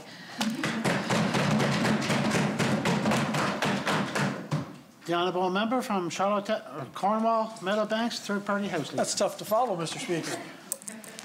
But it's you know, I've been in the position in regards to responsibility of housing, and a lot of the programs that the minister actually spoke of was the creation of this corner of the House, and it's good to see that they're advancing those because I think they are extremely important. Are they the answer? Definitely not. But they are. It's a challenging time. It's a challenging time right across the country. Home prices, as the honourable member said, up 20 to 35% in certain areas. So, you know, I'm not going to stand here and pretend that I know all the answers. And I can tell you that, you know, the private developers are doing what they can. I will echo comments from the honourable member in regards to the challenge of building a new property today when your prices have gone skyrocketed and you're trying to put people into the reasonable rents and it's not happening. And I think that's part of the major issue, building homes and finding land. Land is at a premium as well. And it's not easy. And I know when we were in power, Mr. Speaker, that we did properties in O'Larry, Alberton, Summerside, Cornwall, Surrey, Montague, Stratford, and 4 or 5 relevance in the Charlottetown area, and it's still not enough. But the problem with a lot of this in housing is how long it takes to build. a 24 unit or a 36 unit or a 48 unit. And then we have the immigration, obviously, and the repatriation back to Prince Edward Island is huge as well. People are migrating back to PEI, and that's a good thing, but it creates a bubble that is tough to accomplish. So it's not easy.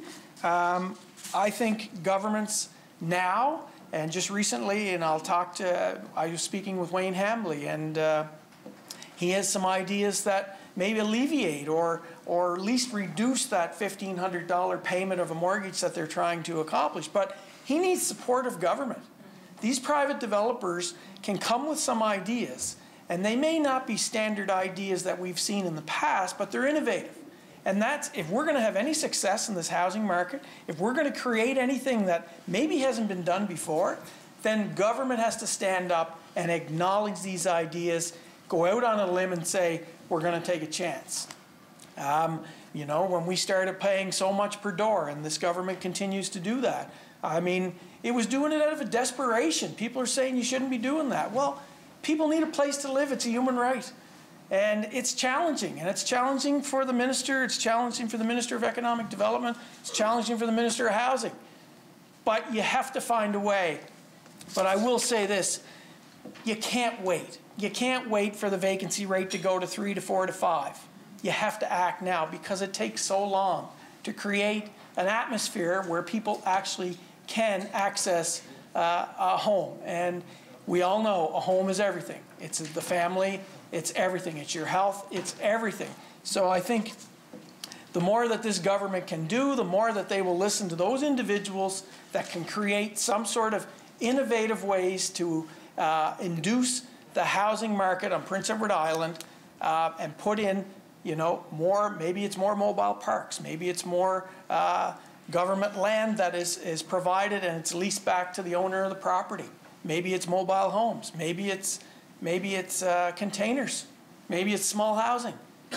If it's the pressure of changing regulations or bylaws in municipalities to be able to do this, that's your government. That's what they're there for. Put the pressure on. Create something new.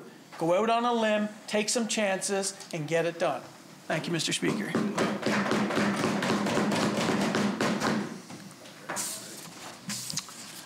Okay. End of minister statements. Presenting and receiving petitions. Tabling of documents. The Honourable Minister of Fisheries and Communities.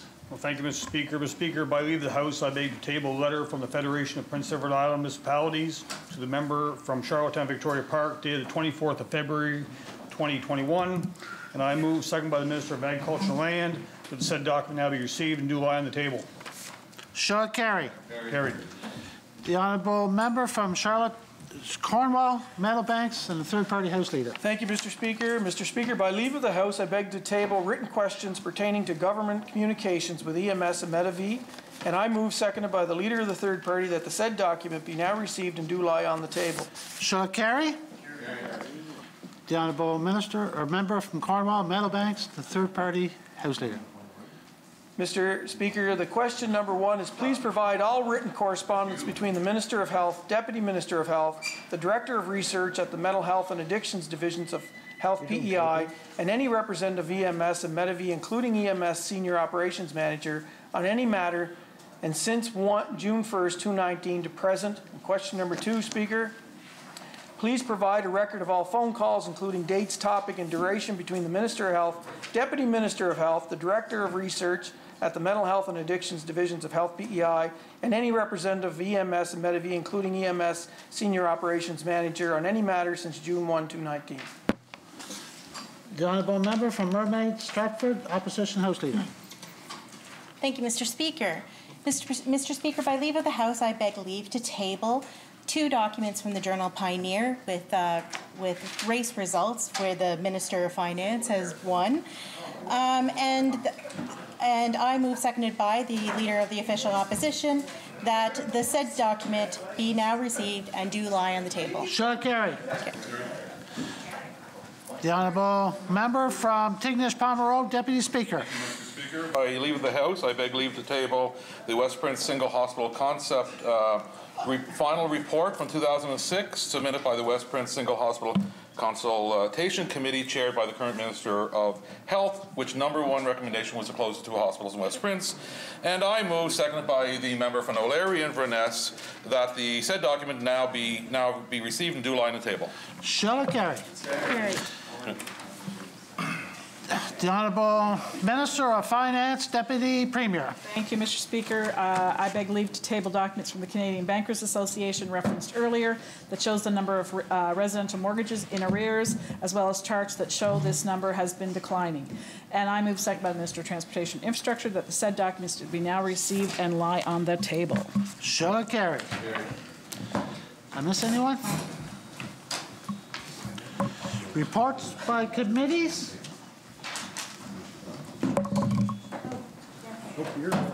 The Honourable Member for Mermaid, Stratford, in the Opposition, House Leader. Thank you, Mr. Speaker. Mr. Speaker, as Chair of the Standing Committee on Public Accounts, I beg leave to introduce the report of the said committee, and I move, seconded by the member from Montague-Kilmuir, that the same be now received and do lie on the table. Mr. Speaker, pursuant to Rule 110.5, I intend to move the motion for adoption of the report tomorrow. Shall it carry? Thank you. No more reports by committees. I didn't sign it. Introduction of government bills, government motions, orders of the day, government. The Honourable Minister of Finance, Deputy Premier. Thank you, Mr. Speaker. I move, second by the Minister of Transportation and Infrastructure, that the first order of the day be now read. Shall it carry? Order number 1, consideration of the estimates in committee. The Honourable Minister of Finance, Deputy Premier.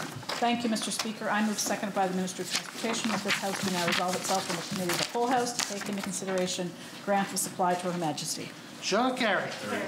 The Honourable Member from Tignish Palmer Road, Deputy Speaker, the Chair of the Committee of the Whole House, please.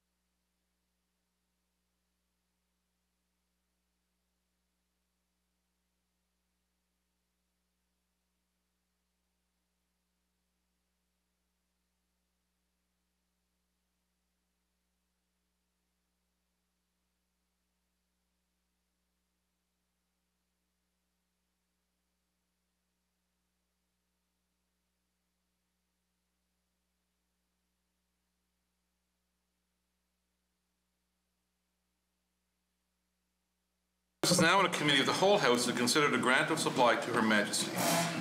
Request has been made to bring a stranger onto the floor. Shall it be granted?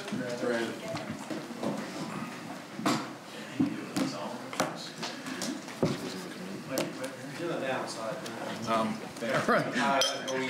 You see the end? You see the end? You're very positive. I like your attitude.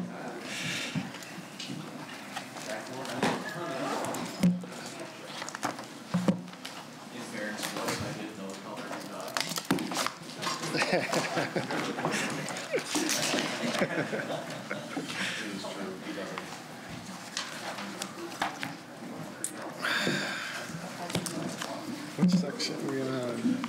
Honourable members, we had left on page 25 the section Strategic Policy and Evaluation. Policy Planning and Evaluation has been read, and we are still have questions on it. Yep. So the floor is now. Sorry, stranger, would you like to give us your name and position for Hansard? Mary Kinsman, Director of Finance and Corporate Services, Department of Agriculture and Land. Thank you very much. So again, page 25, policy, planning, and evaluation. Any questions? Member Stratford. Thank you, Mr. Speaker. Just trying to get my desk situated. Nice to see you again, Mary. Thank you for being here. We're in the section of planning, and I've raised the topic already, and I'd just like to dig down a little bit more on it. So on the strategic plan, I think, Mary, you said that it's supposed to be prepared in the next 2 months. Is that correct? I just want to point out, strategic planning always is associated with spending of the department, right? You take your strategic plan, you move that into an operational plan. It's operationalized. You support it with a budget so that you can roll that out. So I just want to talk about the process that the department has gone through on their strategic planning and what steps they've taken. So can you tell me,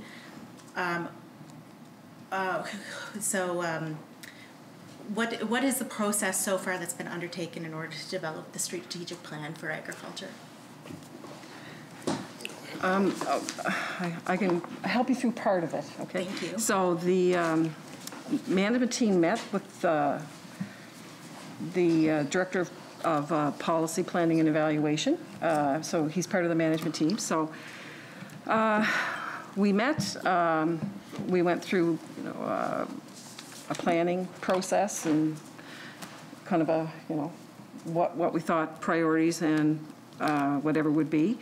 And then they take over that process. They would have done some environmental scans, and then they collected. They would have, and I'm not sure if they did a survey with staff or they met directly with staff. That would have been outside my unit, and then they drafted a plan, an initial piece.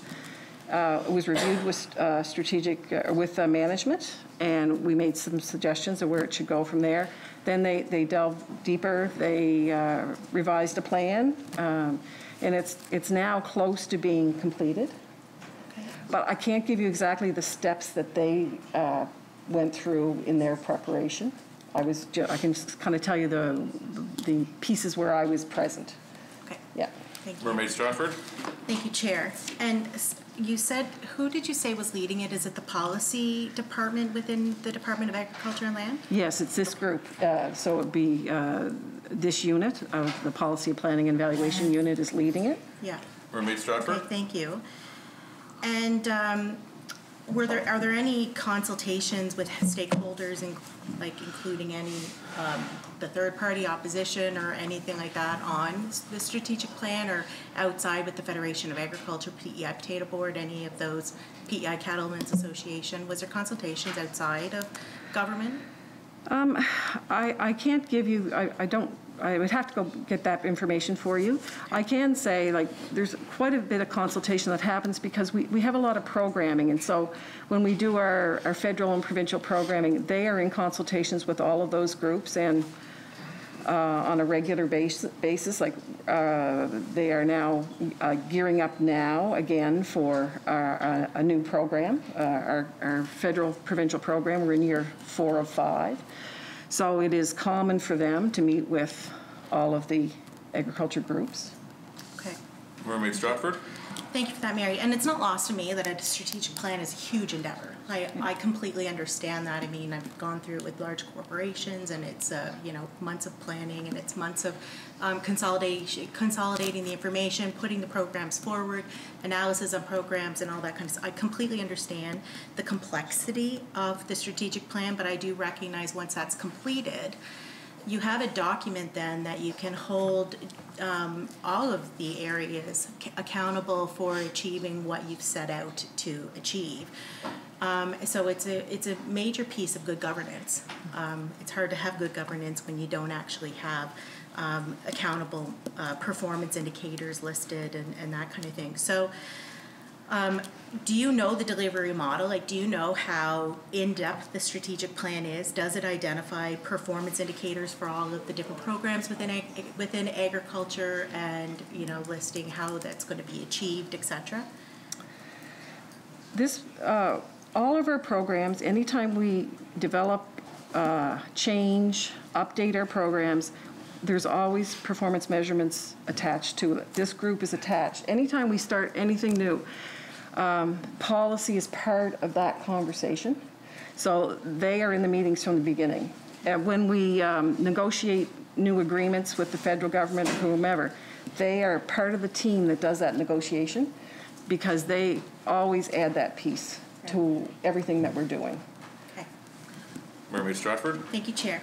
And so at the end of this, is there like an annual evaluation process that's going to be undertaken where you, once you've delivered on the strategic plan, that you do the measurements and you look at where we are at the, like, annually, so that we can make adjustments even before the end of the year? There should be benchmarks, but is there an annual evaluation process attached to this? They would, on a regular basis, monitor and report. So I can't say if it's annual or biannual or what that is, but that is part of what they, always part of their plan. It's some, like anytime we're doing any type of a program, they'll say you have to report quarterly or semi-annually or annually or biannually. I can't say for sure if this one, what period of time that one is, but it would have some kind of reporting time frame in it. Thank you. Mermaid Stratford. Thank you, Chair. And question to the Minister on this one. So, Minister, I know it took a little bit of time to develop it, but once it was tabled in the House, the project plan for Land Matters PEI has taken us so many questions out of that whole process and how everything was going to work.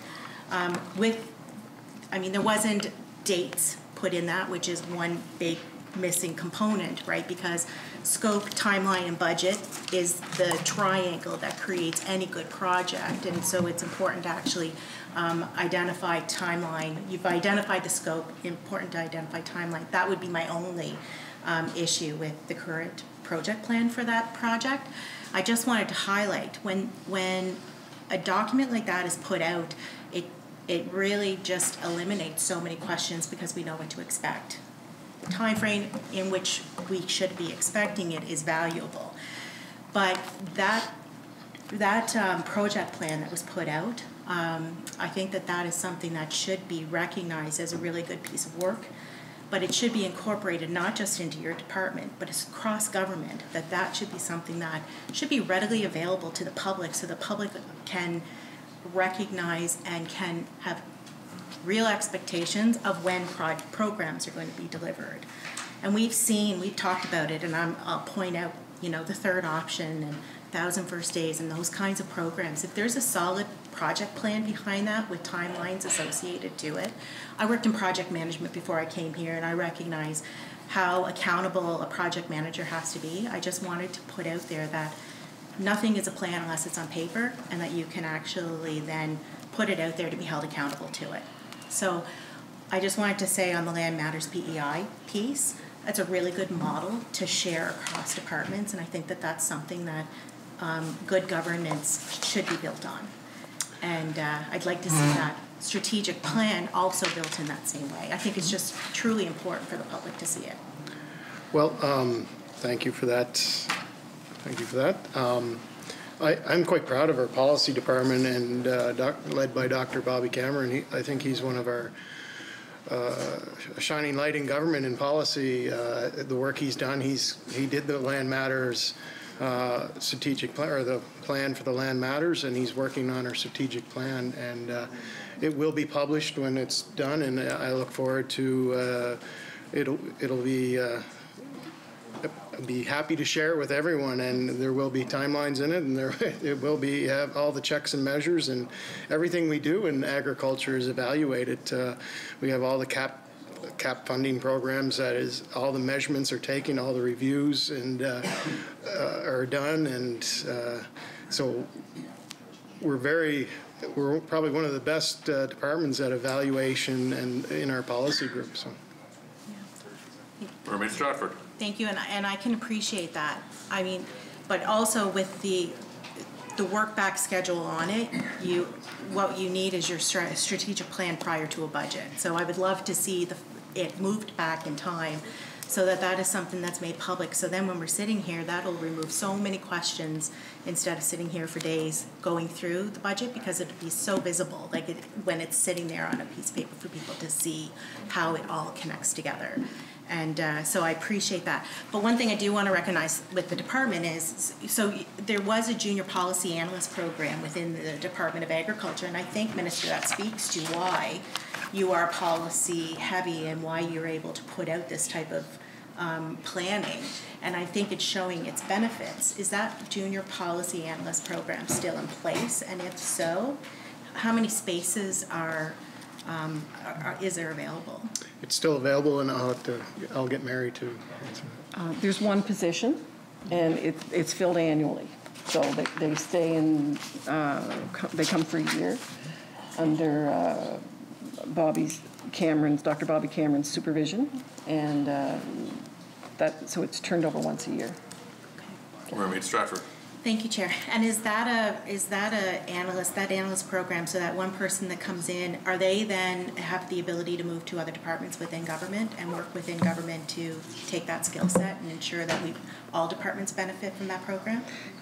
It's kind of the reason why why we created the position, why Bobby created the position, was a training ground for that. And then if positions come open, they're available for them to apply to. Yes. Mermaid Stratford. Thank you, Chair. And I'm going to go right back to measurements. So, you know, we measure success on the amount of people that we can develop from junior positions and moving them up into senior positions. Do you have any idea of how many people who have gone through that program are still with government and working within, maybe not in the Department of Agriculture, but within other departments? I just think it's something that we should be recognizing, that policy is important, and if we're training people, are we allowing them to be promoted up through the system? Where they are now, I can't tell you, but I know they are available to, they are eligible to apply for jobs within government after they have their year, and I would have to come back to you with the numbers. Mermaid Stratford. Thank you, Chair. Okay, and that's the kind of annual reporting and success indicators that you want to be able to put out there, right, of the investment that you make in that training process or that junior process and moving it upwards. So for the policy evaluation work that goes through the department, can you talk about that evaluation and that work, and how it's unique to, if it's unique to the Department of Agriculture versus other departments? Is there any other types of policy evaluation that happens to that extent? Do you know that? Well, like I said, the strength of our department is our policy and evaluation group, and they evaluate all the programs and services, and they use evidence-based decision-making. And my deputy minister tells me we are the shining example of government. So I can't give you all the details, but I know we're doing a great job in policy and our evaluation. Mermaid Stratford. Thanks, Chair. And that's great to hear, like when you have a model that's working well, and if the Deputy Minister is saying that there must be performance measurements that he's using in order to be able to make those statements. I often say, like the Auditor General, every performance audit or value for money audit, whether it's in one department or not, the things that are identified and the recommendations that are put forward can be carried across all departments, and all departments should be looking at each of them to see how they can incorporate the good practices. And so I would think it would be great if, you know, if you have that great model, that best practice or good practice model at this point in time, that you should look at bringing that across all departments and how you can do that. And that would be, I think, a really good step for government. If you have such a great program, right? How do you carry that through to make it into all the other departments? So I don't know if this is the right place to talk the Farmers Talk campaign, and how do you see this program expanding more I know that we do a lot of performance measurements on this. We know how many people are using it, how many times they're using it, and what kind of topics are coming through, and that it is growing. The need for it, unfortunately, is growing. What kind of expansion plans do you have? Well, I think we can't emphasize this enough. I'm personally taking an advocacy on this. I've witnessed too many sad situations in farming, so I am going to champion this cause, Farmers Talk. It's only going to grow. Actually, yesterday I had the national campaign of Do More Ag reach out to me and wants to work with Farmers Talk. They're the national body that is funded privately, but it covers the national agricultural industry. And Minister Bibeau has reached out to me too and wants to see if we can do a national program as well. So I see this building. Nova Scotia and New Brunswick don't have they have a certain programs, but they want to talk with us about adding to theirs. So we're open to building this, but we got to look after our own farmers, and the Farmer Assist program and the Farmers Talk together. I think it's a great coverage for farmers across this island, but I wish we didn't need it, but we do. Mermaid Stratford? I agree with you, Minister. I appreciate that, and I'm completely supportive to whatever expansion on the program needs to happen. Just a final question on this section. We always know that you never get 100% of what you ask for. Sometimes it's zero that you get. Sometimes it's some sort of fraction or percentage. Can you tell me what programs would have been put forward to the budget that were not approved in this current budget that you would have liked to have seen?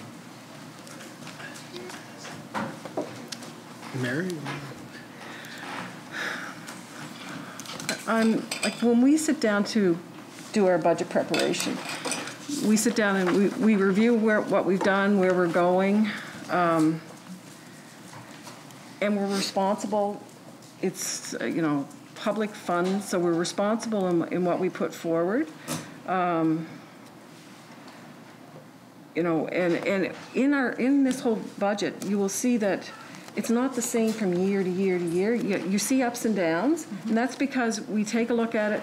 Our policy unit evaluates different things. We move money around or reallocate it to areas where we think we need to focus a particular year. I mean, some of our Fed programs, no, that's a steady number every year, but you'll also see that we move the money around. Like last year, when we talked about the bee pollination program yesterday, that was a $300,000 provincial-only program, but we were able to add another $200,000 from the CAP program. So we take a look during the year or ahead of time and say, like, what's important, what's coming up. But all of that part is part of the planning. And that's what our planning group is part, and not just them. It's our specialists and whatever. We have to gather that information. So whether things are turned down or approved, it's you put together what the best budget that we think what we need to do to meet the needs of our clients. So. I don't think there was any major projects turned down. Maybe because of COVID, there wasn't as much big projects asked for. So we did sit down not too long ago, Mary, and we reached out to 4-H program, and we went to Siggy Fund to see if they were interested in some funding to up. Since 4-H has to do things differently, we said, let's try to help them out some more. So we, $50,000 we made available through Siggy if they wanted to upgrade their computer systems or think outside the box. It wasn't just for salaries, but it was to improve that they could offer 4-H in a post-COVID world. So right. That's one of the funding we did. Mermaid Stratford. Thank you, Chair. And just one last question on this. And going through many budget processes. I know you gather up, all the projects, and then you kind of analyze them, and really you should kind of rank them by importance, return on investment, and all that kind of stuff. Did you find, so usually there's in-person pre-budget consultations that would happen prior to the budget, and that was done online for the most part. Did you see any challenges in that process, in that possibly not as many people would have replied through that process to the Department of Ag and Land? Or was that? And it wouldn't have been come directly through me, like our policy people would have dealt with that and gathered information. But, this particular year was a challenging year, but the great thing is most of us adapted. So we just communicated different ways. So. Okay. Mermaid Stratford. I'm good, thank you, Chair. Charlottetown, Brighton. I have a couple of questions. I was wondering, the policy and planning, is that related just to things happening within the department, or do you look outside, like what's the status of land planning, how much land to use to development, or markets, new markets in the Far East and stuff like that? What is the scope of your planning? So the planning department does the policy work, and that the department's going to go forward with some of our projects. We have economists in our policy department that looks at industries and the economics of that policy. It's everything from land matters to legislation. So that's what our planning department does. Okay. Charlottetown, Brighton. Thank you, Chair. You're welcome. Charlottetown, West Royalty. Oh, I thought you raised your hand. I guess you're just waving at me. Leader of the Opposition. Thanks, Chair. This is the section where the Farmers Assistance Program is contained, right? Yes, I just wanted to ask some questions about that. Has that program been expanded? I think originally it was 6 free counselling sessions for a farmer or his or her spouse and family. Is that still what the criteria are for that? I'm not sure on the how many counseling sessions if there's a limit. That was the original. I'll have to go back and check. But in 2020, they did 293 counseling sessions, so with 166 clients. So that's farmers, farm families, and farm workers. So. Leader of the Opposition. So is there a cap on the amount the government is willing to support, or is it just as many farmers and their family members as come forward? So we upped that from, it was 25,000 when I came in, it's up to over 30,000 now that we're, and then plus we have the Farmers Talk program that we're also building off on. So there's no, if the Federation, they run that, so if they request more money, we'll definitely look at that, yeah. Leader of the Opposition. And are there certain counsellors or therapists that are particularly, have experience in this field or are called on regularly to speak with farmers who understand the business and the particular stresses? All the counsellors are familiar with the farming industry. So. Leader of the Opposition. And I mean, in some other areas we're using telehealth, particularly for psychiatric and psychological counselling. Are any of these through telehealth, or are they all in person with island counsellors? It's both. It's telehealth mostly, actually. Yeah. Okay. All right. Leader of the Opposition. So do we have any sense of whether those programs are actually providing help? What's the feedback from farmers, I guess, is a better way of putting it. Our feedback is that it's working, and I don't know if I want to say this is a success, or I don't know how you measure success, but since it started, no farmer has taken his life, or farm family, so I guess we'll call that a success. So I'm not sure the measurements, but I don't think we're going to I think we just have to keep adding to it, and it's all about awareness and the stigma and about farming, and I know myself that's it's a stressful business, and there's so many things are out of your control. So it's all about stigma and awareness, and that you're not alone, and I will champion this program for a long time to come. Leader of the Opposition. I appreciate your comments, Minister, and I 100% concur with what you've said. You mentioned that the funding has gone from 25 to 30 in the last year. Mm-hmm. Do we know whether that was sufficient to meet the demand? We'll have to do a review, but they didn't ask for any more this year. So, okay. yeah. All right. Leader of the Opposition. And of course, this has been a unique and peculiar year in all kinds of ways, no less so in the agricultural community than elsewhere. So hopefully, if we get a regular year, if there is ever such a thing in farming, I'd like one. Some of those stresses will be reduced. So again, I appreciate the program that's there.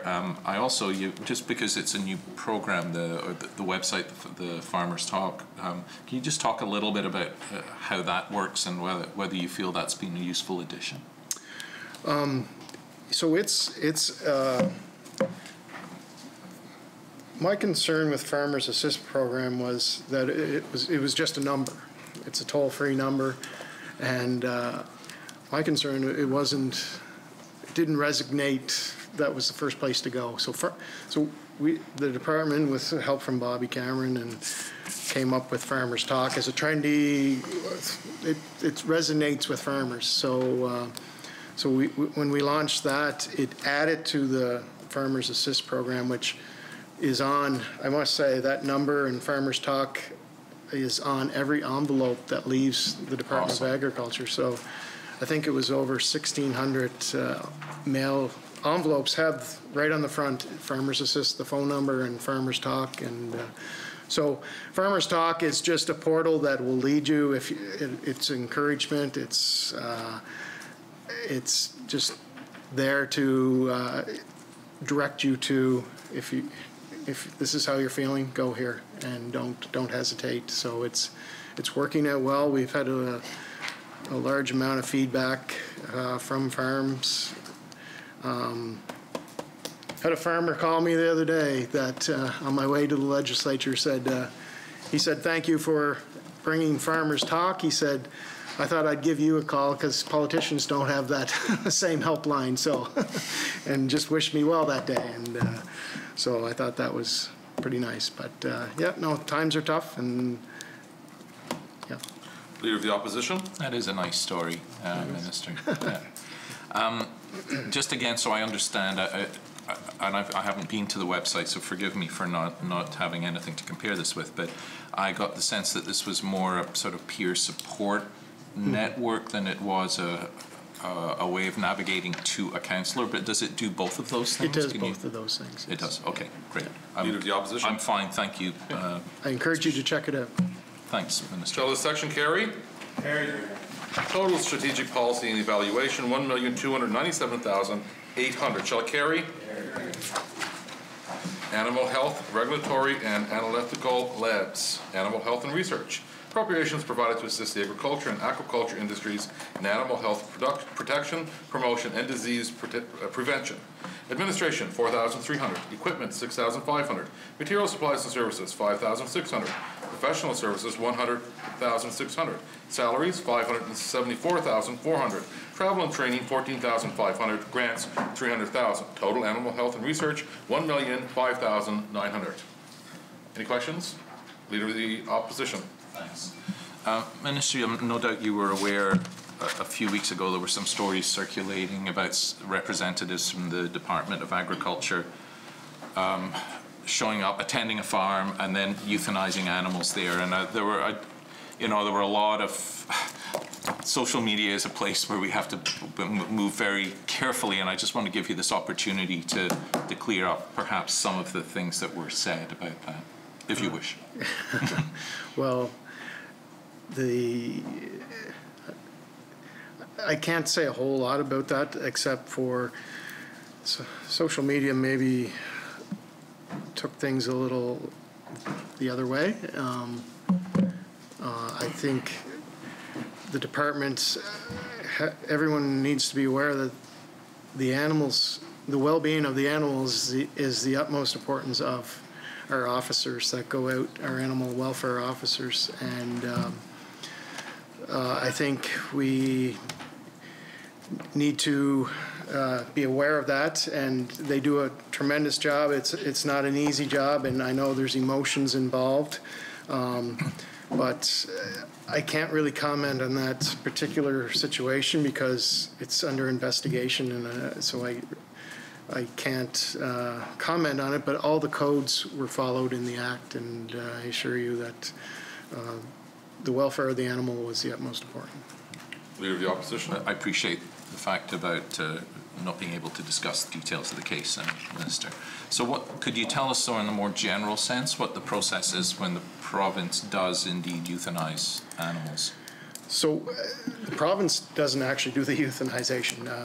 The province goes out and investigates, and in this case is the same as well. We get a call that an animal is in distress or an animal is not in good shape, so we go out and investigate. And if the officer feels that the animal is in distress, or a veterinarian is called. Always a veterinarian is called, and it's the veterinarian that either euthanizes it or makes the decision whether it needs to be euthanized or not. So we don't make that decision. It's the veterinarian. Okay. Leader of the Opposition. I appreciate that clarification. That obviously has relevance to the case I mentioned a little while ago. So has the province considered adopting some standards for the regulation of animal sanctuaries as they do in some other provinces? As we're reviewing the Animal Welfare Act, I think we are going to look at animal sanctuaries as well. Leader of the Opposition. Any time frame on when that review of the Act might be done? Mary, do we have I'm not sure if we have a... I don't have a timeline on that. We do have a surveys out.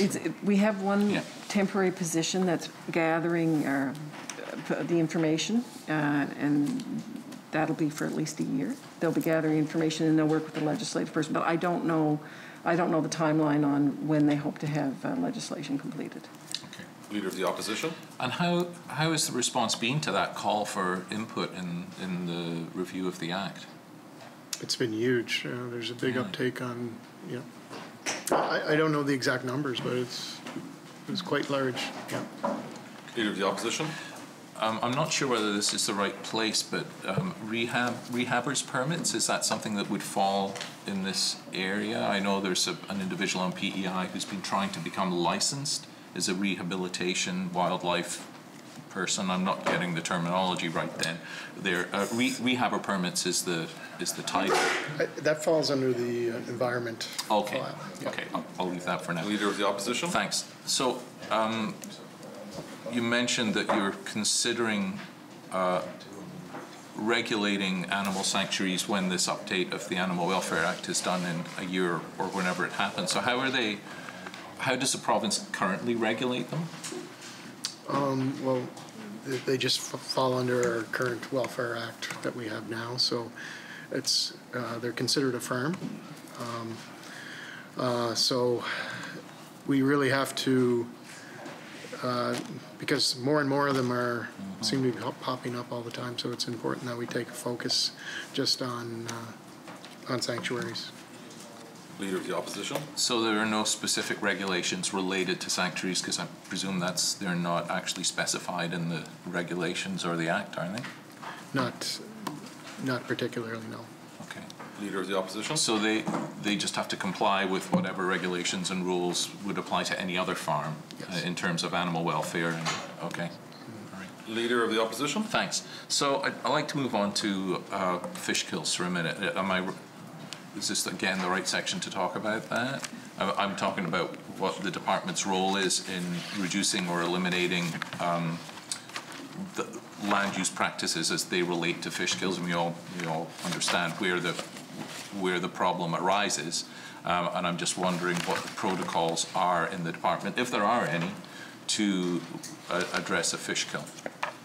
I understand that falls in environment, but because agriculture is involved, I'm just wondering what the connecting... It was in the previous section, but... I apologize for that. Yeah. Our role is to, after environment goes in, we go in and make sure all farm practices were followed. Environment deals with the fish kill itself, but we deal with the farm practices. That's our role. Leader of the Opposition. So there were a couple of fish kills in 2020, a small number as the averages go over the years, and that's great. But are you at a place, or can you share any information on what happened in those particular instances and what caused them? That would be a question for environment. I do know that our investigators found, the investigation lies in environment, so I shouldn't speak on that, but the farm practices, there was no irregularities in the farm practices that were found to cause the fish kills. Okay. Leader of the Opposition. Appreciate that, Minister.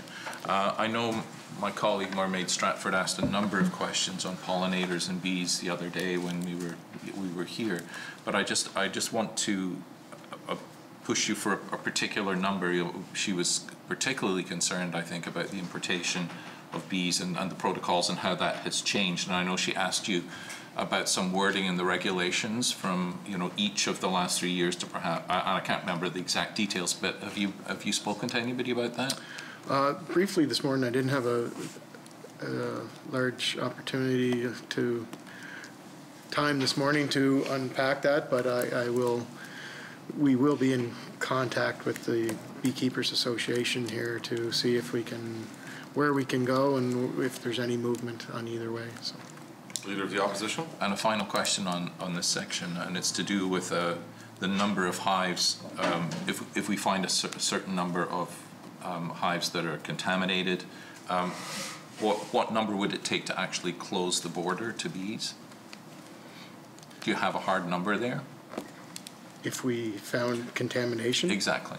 Well, I don't know if there's a hard number. I shouldn't say that without having the protocol in front of me, but any indication, the bees are destroyed immediately, so any contamination, so the hives are destroyed. But we haven't found any contamination since we started doing this, so I'm hoping this year will be the same. Okay.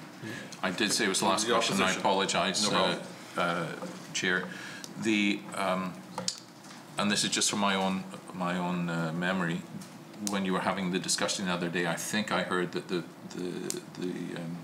investigations will be done actually here on the island. Is that right? Mm-hmm. So I guess my question is, if we're importing bees and we find that a certain number of hives have been infected with SHP,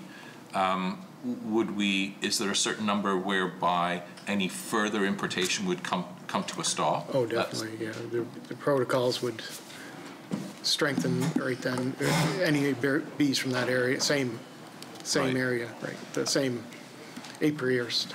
So.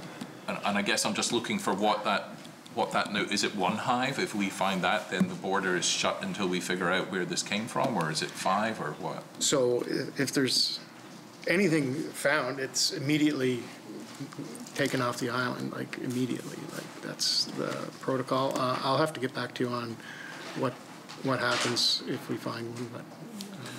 But for me that's critical. I appreciate you. I'm good for now, Chair. Thank you. Shall the section carry? Carry. Regulatory services and product development. Appropriations provided for the enforcement of legislation and the operation of services and programs associated with animal health and welfare and plant health.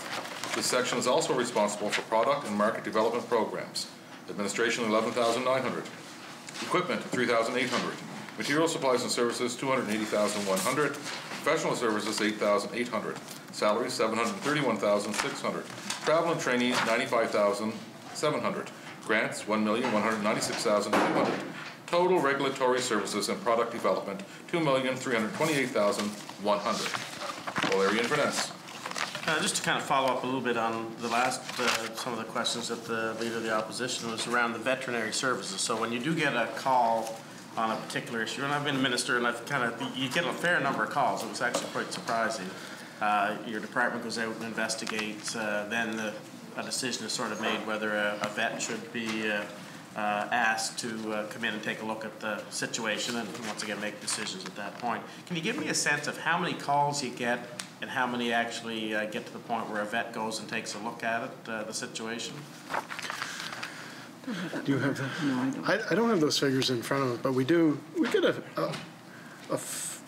quite a few numbers. I know the officers are busy, particularly in the springtime of the year when animals can look.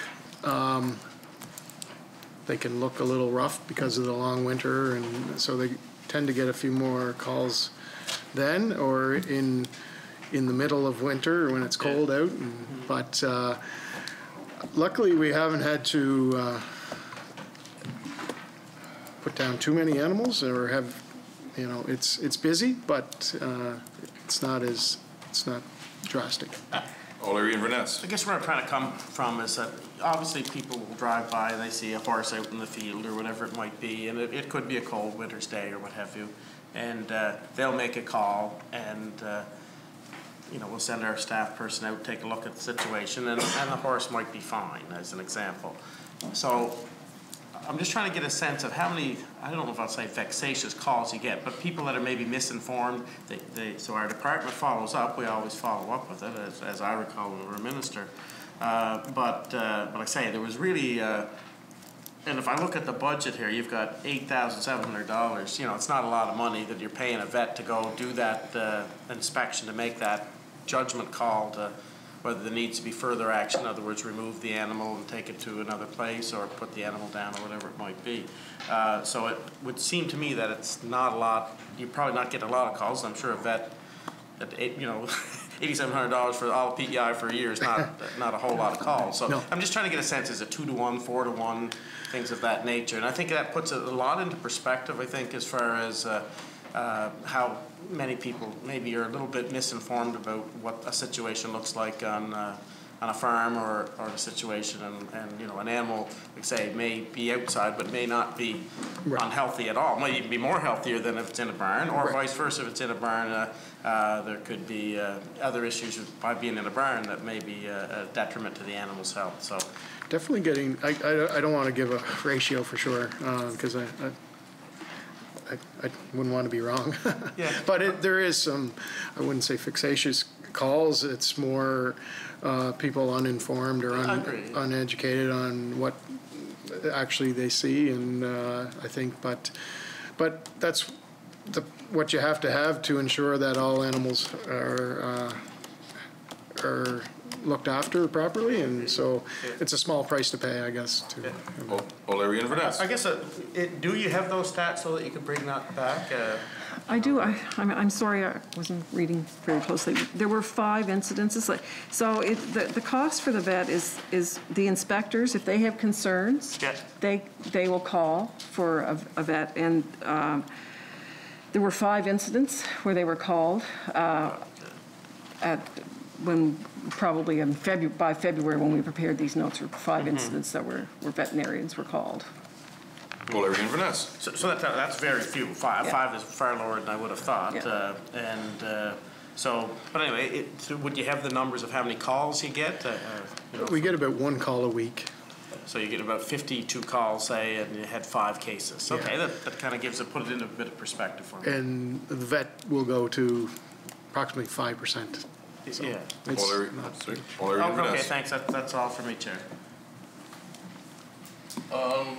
Charlottetown Victoria Park. Excuse me. Thank you, Chair. And I realize this is the question I'm going to ask kind of goes across all the different sections. So if you want me to wait, I'd be happy to do that. A little while ago, I was pleasantly surprised to see that your department had released, I forget what it's called, I did read it, but it's just the gender, it wasn't a gender-based analysis, but you did kind of a look into how gender affects Agriculture, which I really appreciated, and it had some really good details in it. And I'm wondering how, given the fact that that was released by your department and the announcement that there has been a gender diversity lens put over the entire budget, I'm just wondering if you can give me any direction or any examples of how that changed something in the budget, whether it added it or changed it or took it out or whatever. Well, I don't mean to brag about my department, but I will. We've gotten the gold star from government on our diversity and our from that study that Dr. Bobby Cameron did. Actually, we're leading government with our gender balance and our diversity. So we're quite proud of that. We have a great staff that are very much engaged, and so I don't know if that answers your question, but as Department of Agriculture is, and we've been called this, the gold standard, we've had extra funding for our underrepresented groups to try to increase that. So I'm not sure, Mary, if we have numbers for that. But I don't have specific numbers, but some programs would have a higher percentage that funding that would be available.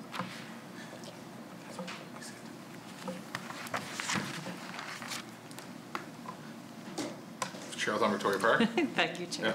Yeah. So I'm just wondering if you can give me any specific examples of programs or funding.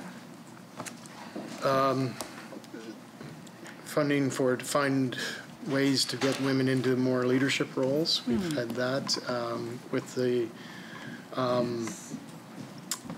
any of the federal government funding that comes through us. There's always extra money for underrepresented groups as well. So we apply that to any federal programs that we've had. So I don't know if there's anything to add to that, Mary.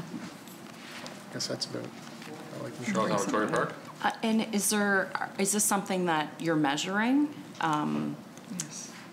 Yeah, no, there is we do have a report out that we can table, so I'll bring that. Okay. Charlotte Victoria Park. Yeah, I would really appreciate that. I'd just love to look through it to kind of see it. If your department gets a gold star, I'd love to see what that looks like and just to kind of get a feel for what you're doing and how that might be applied to other departments as well. So thank you, Chair. Leader of the Opposition. Thanks, Chair. Our office, as you know, Ministers, has been in conversations with the department regarding updating the Dog Act, and I'm wondering whether you have a date when the department will be tabling the legislation to update that act. We're still hoping to get it this session, but there's no guarantees. But we're still hoping to get it sooner than later. But for sure this fall. But we want to get it done right to make sure it's. And I know my staff has reached out to you and your constituents, and I think we're making great headway on that. And I think it's important. It'll be an important piece of legislation when it comes amendments. So looking forward to it. Leader of the Opposition. I agree, and I've appreciated the open sort of the way that we have approached this. We came forward with a concern and had our own amendments. The department chatted with us about some ways that they felt they could actually strengthen what we had brought forward, and it was a very constructive conversation. And as you just said, constituents from District 17 were the sort of catalyst for getting this whole thing going. So I'm really glad things are moving forward. I do hope it comes this spring. I know there's a certain consultation element to it, which will also have to be carried out, which leads me to think it would be optimistic that it will come this spring, but I'm glad things are moving forward, and anyway, I'm grateful for that. There's been some discussion, and this has happened in some other jurisdictions, about whether it's appropriate to leave this kind of legislation, animal welfare legislation, for example, Dog Act legislation, in the Department of Agriculture, because a lot of people feel it would make sense, and indeed other jurisdictions have done that, to move it to another department. Typically, it's moved to the Department of Justice. I won't ask you if you've spoken with the Minister of Justice and Attorney General, but doesn't matter which department it's in. Yeah. But I'm wondering whether I'm wondering whether you've had any conversations within either or both departments as to whether we have. Agriculture would love for it to go to Justice, and Justice is happy to have it in Agriculture, but it might be an ongoing discussion as the Animal Welfare Act comes forward with all the consultation that's going over, and we'll make an evaluation then. Leader of the Opposition. So I'm wondering, you mentioned there that neither department, it sounds like a little bit of a hot potato, and I understand that. It's a tricky area of law. Yeah. But I'm wondering on what you will base, whether it stays in Agriculture or moves somewhere else. I don't mind it in Agriculture because you have agriculture-minded people dealing with animals. I think maybe in Justice it might get lost. It might not have that same aspect, but right now we are working with the conservation officers. They actually, if we need enforcement, we use the conservation officers now, and that's been working really well. There's been a couple circumstances where we had to seize animals, and the conservation officers really stepped up and added that enforcement to it, and kept it our animal welfare officers safe and everybody safe involved. So. The Opposition. And some of those enforcement officers are with the PEI Humane Society, as you know, they are often called upon to enforce this act. And there's in Ontario, as you likely know, the Ontario Humane Society moved that, they got so uncomfortable with sort of carrying out those dual roles of being advocates for animal welfare and also having to carry guns and right. do the stuff that you were just talking about. So that was taken out of their hands, and I'm wondering whether a similar discomfort, or you say it's being enforced very well across the province, but have you had conversations with the Humane Society or Prince Edward Island, and have they expressed any concerns about that, what I just described there? We have had, last year we met with the Humane Society, and we increased our funding for them, so they never indicated any concerns. They are still willing to do the work, and they just wanted to be compensated for their extra work they're doing, and we did step up and do that. But we are following what's happening in Ontario, and we're going to kind of measure what that jurisdiction, how things are turning out there, and we'll make that judgment call. Leader of the Opposition. Thanks, and I'm glad to hear that. And they do excellent work, and that's not the point I'm trying to make here. It's the disconnect between one right. part of their mandate and this. Yeah. And we have good communications with them, and so far they haven't had that uncomfortable conversation with us yet. So, sorry, Leader of the Opposition. Thanks, Chair. One of the, and this is going back to the amendments to the Act in whatever form they come forward from your department, but one of the big problems is that unincorporated areas, which account for 90%, I think it is, of the land base on PEI, do not have any laws, and the province has to pick that up. But even in a municipality, and that's pretty clear, the province is responsible if it's unincorporated. But when it's a municipality, an incorporated area, and these areas are expanding now as we talk, unless that municipality has a specific dog bylaw, then it's a sort of gray zone. It's a municipality, and therefore it doesn't fall under the province. But if they don't have a dog act, then the municipality itself is powerless, literally, to do anything about it. What are we going to do to close that gap? Well, that's a tough question, because the government has responsibility to. I think we have to step up and enforce our animal welfare laws across the island, no matter where you live. It becomes the question whether the municipalities will say, well, we're not going to put any funding there. The government's going to do it. So it's going to cost us probably a lot more money, and we have to look at that going forward. Leader of the Opposition. Okay. Thanks, Chair. And that's one of the areas of amendment that I hope clarifies that, and you're right, it's going to cost money somewhere. Either we have to give the municipalities enough resources to carry that out themselves, or the province has to accept that we are going to have jurisdiction in a municipality without a particular dog bylaw. I want to move on to potatoes for a minute now, and I'm wondering whether the province has had any issues with bacterial ring rot recently on potatoes. Has that been an issue? We had some outbreaks of bacteria ring rots last fall. They have it they seem to have it contained now, and hopefully we've had no new cases reported. Leader of the Opposition. Glad to hear that. So the costs of dealing with that, are they budgeted and covered within the department? Mary, do you have those numbers?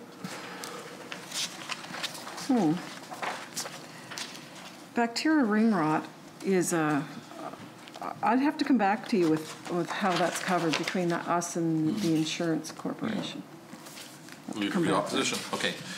To another another potato disease, rather, the potato wart. And we know last December there were a couple of fields in Queens County where CFIA discovered the spores. They didn't actually find any potatoes themselves, but they found the spores.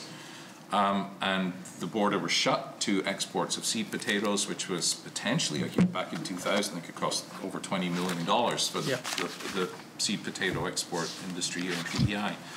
I'm sure that it won't be as devastating this time, and I believe that recently the border was reopened. Yes, it was. But I'm wondering, and that's great, but of course opening the border doesn't mean that those seed potatoes will actually make their way to market, and that this is the states we're talking about.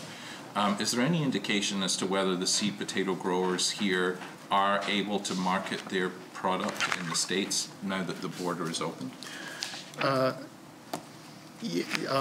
Yes, I believe they are.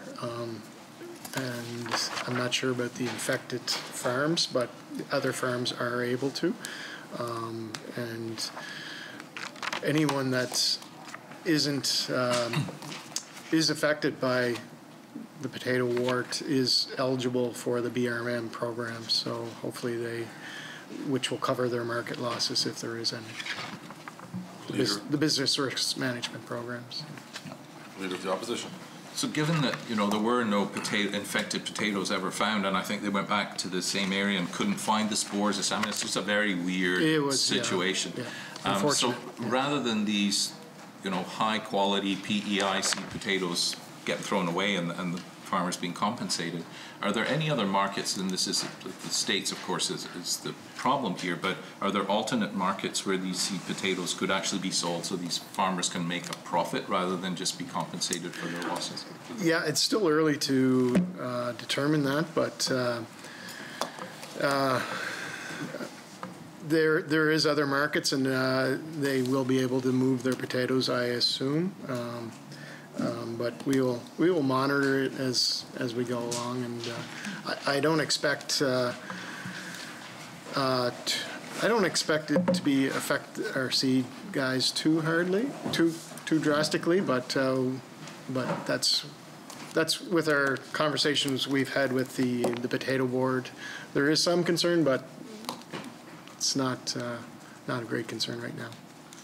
Leader of the Opposition. Okay, that gives me some comfort. A number of seed potato growers in my immediate vicinity, my next door neighbor is one of them. So I'm glad to hear that you're optimistic that they're actually going to find markets for these potatoes. Final part on this section for me, and it's to do with the development of regulations for the organic product certification. We're one of the few provinces that does not have organic product certification, and I'm wondering when those regulations are going to be introduced. I think you'll have to ask the person beside you. I think we're waiting for the committee, organic committee, to bring us some recommendations to make those. We are looking forward to making them, and but I think we're waiting for the committee to come with a proposal that from the Organic Association. Leader of the Opposition? I'm good, thanks, Chair. Good time to pass it Shall over to my carry? colleague. Soil and Feed Lab. Appropriations provided for the operation of Soil and Feed Laboratory. Administration, $52,000. Equipment, $11,100. Material supplies and services, $160,600. Professional services, $28,400. Salary, $724,400. Travel and training, $2,600. Total Soil and Feed Lab, $979,100. Shall the section carry? Carry. Dairy and Plant Diagnostics Lab. Appropriations provided for the operation of the Dairy Lab and Plant Diagnostics Lab. Administration, $75,400. Equipment, $2,900. Material supplies and services, $220,100. Professional services, $2,500. Salaries, $390,500. Travel and training, $8,200. Total Dairy and Plant Diagnostics Lab, $699,600. Mermaid Stratford. Thank you, Chair. And so, Minister, on this section, I do have to ask about butter. Like you see a lot, hashtag Buttergate, the hardness of the butter. I do know, right? Okay. It's the strangest thing for me to be asking about in the legislature, but I do think people are interested in what's going on. And if there is a difference, and I know that our butter's been sent to Guelph to be tested, so can you kind of tell us what you know about it? So it's well, the power of social media, I guess, is what I would say is where the butter. People are trying to blame the palm fats that are fed to cows, but and I don't know if there might be a link to it, but I don't know if recently University of Guelph did a study on 17 different varieties and they couldn't link it to palm fats. Yeah, the texture might be a little different. It's probably possibly could be what we're feeding the cows, but we've been feeding palm fats to cows for over 10 years, and all of a sudden the butter changes this year. I don't know. It's obviously the cow's stomach is a complicated rumen, and what the fats come out is I'll leave up to the scientists to figure out why. But I can tell you, butter hasn't changed in taste, and some people like it that it's a little firmer and doesn't melt on room temperature. So I'll take the good over the bad. So. Mermaid Stratford. Thank you, and thank you for that, Mister. I can't say myself that I've noticed a difference, but I do know there's a professor over at Dal University, right, who has been talking about this a lot, and if Guelph is also opening, so I don't even understand it, to be honest. Is there a concern with the Department of the Food Trust or anything like that, and what's surrounding this through the research that's being done? The dairy farmers at PEI are very concerned about the Food Trust, and Dairy Farmers Canada have put out a campaign to ensure that the public trust is still with butter and will continue to be.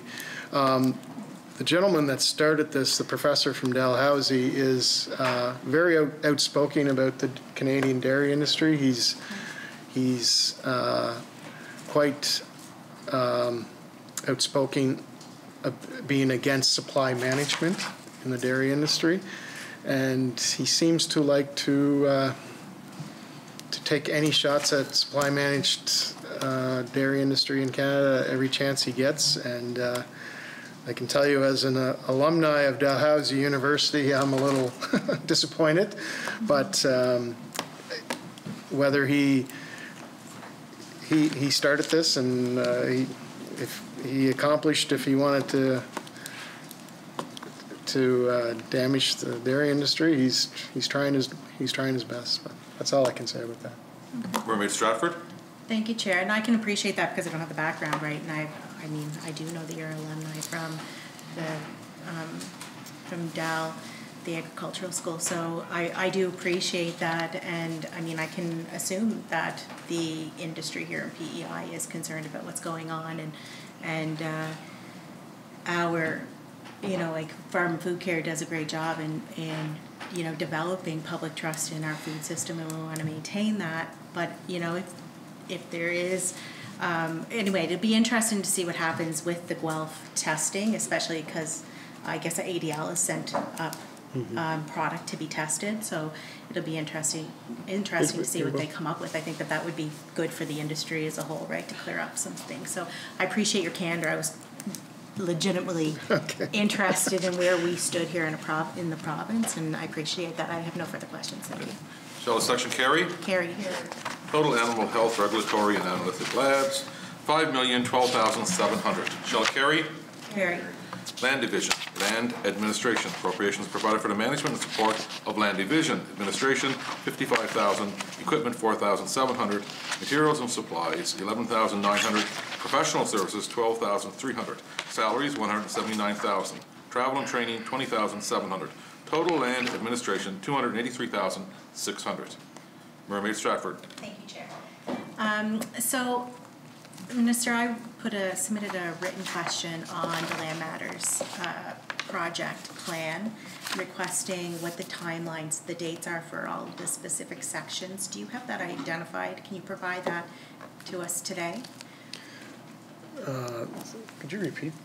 What did you ask for, Sure. sir? So the Land Matters PEI project plan, Yes. which was tabled in the House, and we talked about this a little bit earlier, didn't have any dates associated with it. Right. And I'd submitted a written question on that to have the dates identified for all of the specific sections. Okay. Do you have those dates today to provide to me? I don't, but we'll make sure you get them. Okay. Mermaid Stratford. Thank you, Chair. Is that something that you can bring back tomorrow? Because I know you've said that If I'm still on the floor, sure. What's that? If I'm still on the floor. Is that a challenge? So More of a joke. if you could bring that back, because I think that that's important. I mean, you seem to know it off the top of your head, because anytime that I've asked you questions on it, you're like, oh, that'll come in the next sitting, or but I've heard that, right? Like, I'm just going to point out that the first time we talked about this was September 2019 for changes in the Lands Protection Act and Planning Act. There was supposed to be public consultation in 2020. Winter of 2020, we're supposed to see legislation in the spring of 2020. I get it, COVID, I get it, you've called this. Things are moving along very nicely now. I get that. Things are I would just love finally for on you to track. put those dates on a piece of paper from the minister so that I can All see right. when to expect. I already had to this. apologize for missing dates in the legislature the other day. Well, that's no reason not to put them on the piece of paper, Minister. That holds you All right. accountable. I'll give you what you want. Mermaid Stratford. Thank you, Chair. Minister, did the recent IRAC transaction, or sorry, the land transaction investigation incur any costs to the province? I don't know if it's in this budget, is it? At this point, I haven't paid any bills against that. Okay. Mermaid Stratford. Thank you, Chair. Thank you, Mary. So not even against it for last year or anything like that? Any interim payments, or did IRAC cover We it? did receive a bill, but we sent it back need to be broken down a little more than it was. Mermaid Stratford. Thank you, Chair. Can you share with the House what the bill was? It's over 70,000. 70? Mermaid Stratford. Okay. 70 plus. Okay. Thank you, Chair. And I think provincial planning section, and I'll talk about the land matters in a different section. That's all the questions I have under this section, Mr. Chair. Okay. Shall the section carry? Carry.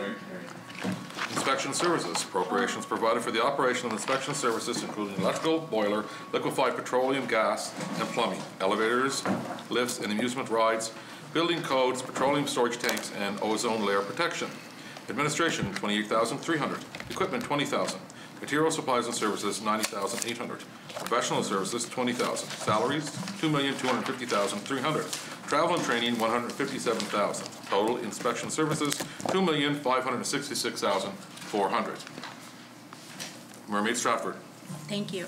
Under this section, there's a significant jump for salaries. Can you tell me what that is being spent on? This is the second phase of the implementation of the National Building Code for residential. So there are some new positions attached to this. There's 4.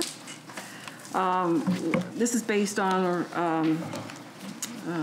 an estimate of about 800 residential building and occupancy permits that we're expecting annually.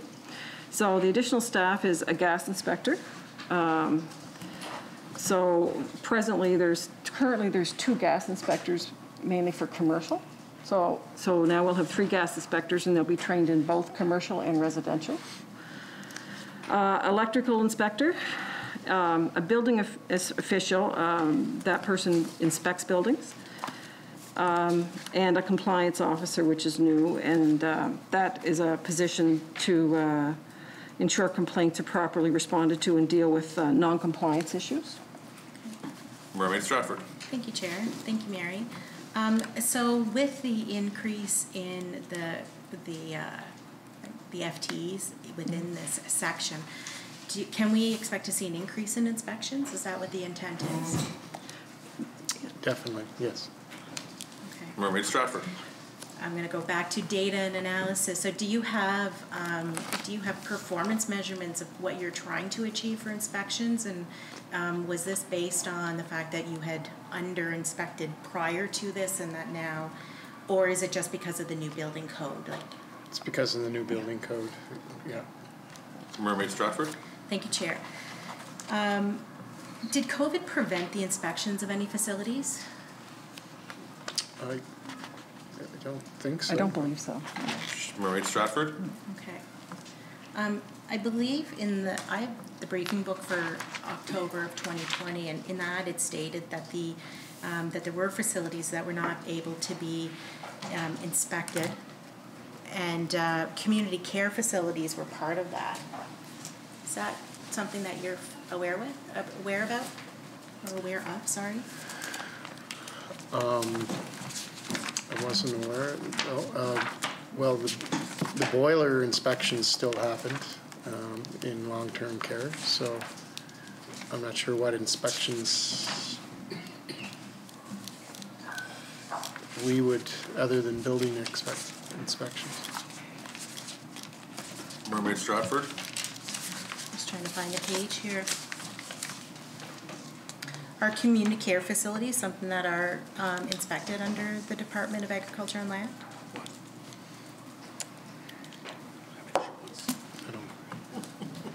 I'd have to go back and check. I don't know. I'll have to find it. Should be able to put my finger on it here. Mermaid Stratford, while you're doing that, I'm going to jump to someone else and I'll come back to you. I appreciate that. Thank you. So, leader of the third party. Thank you, Chair.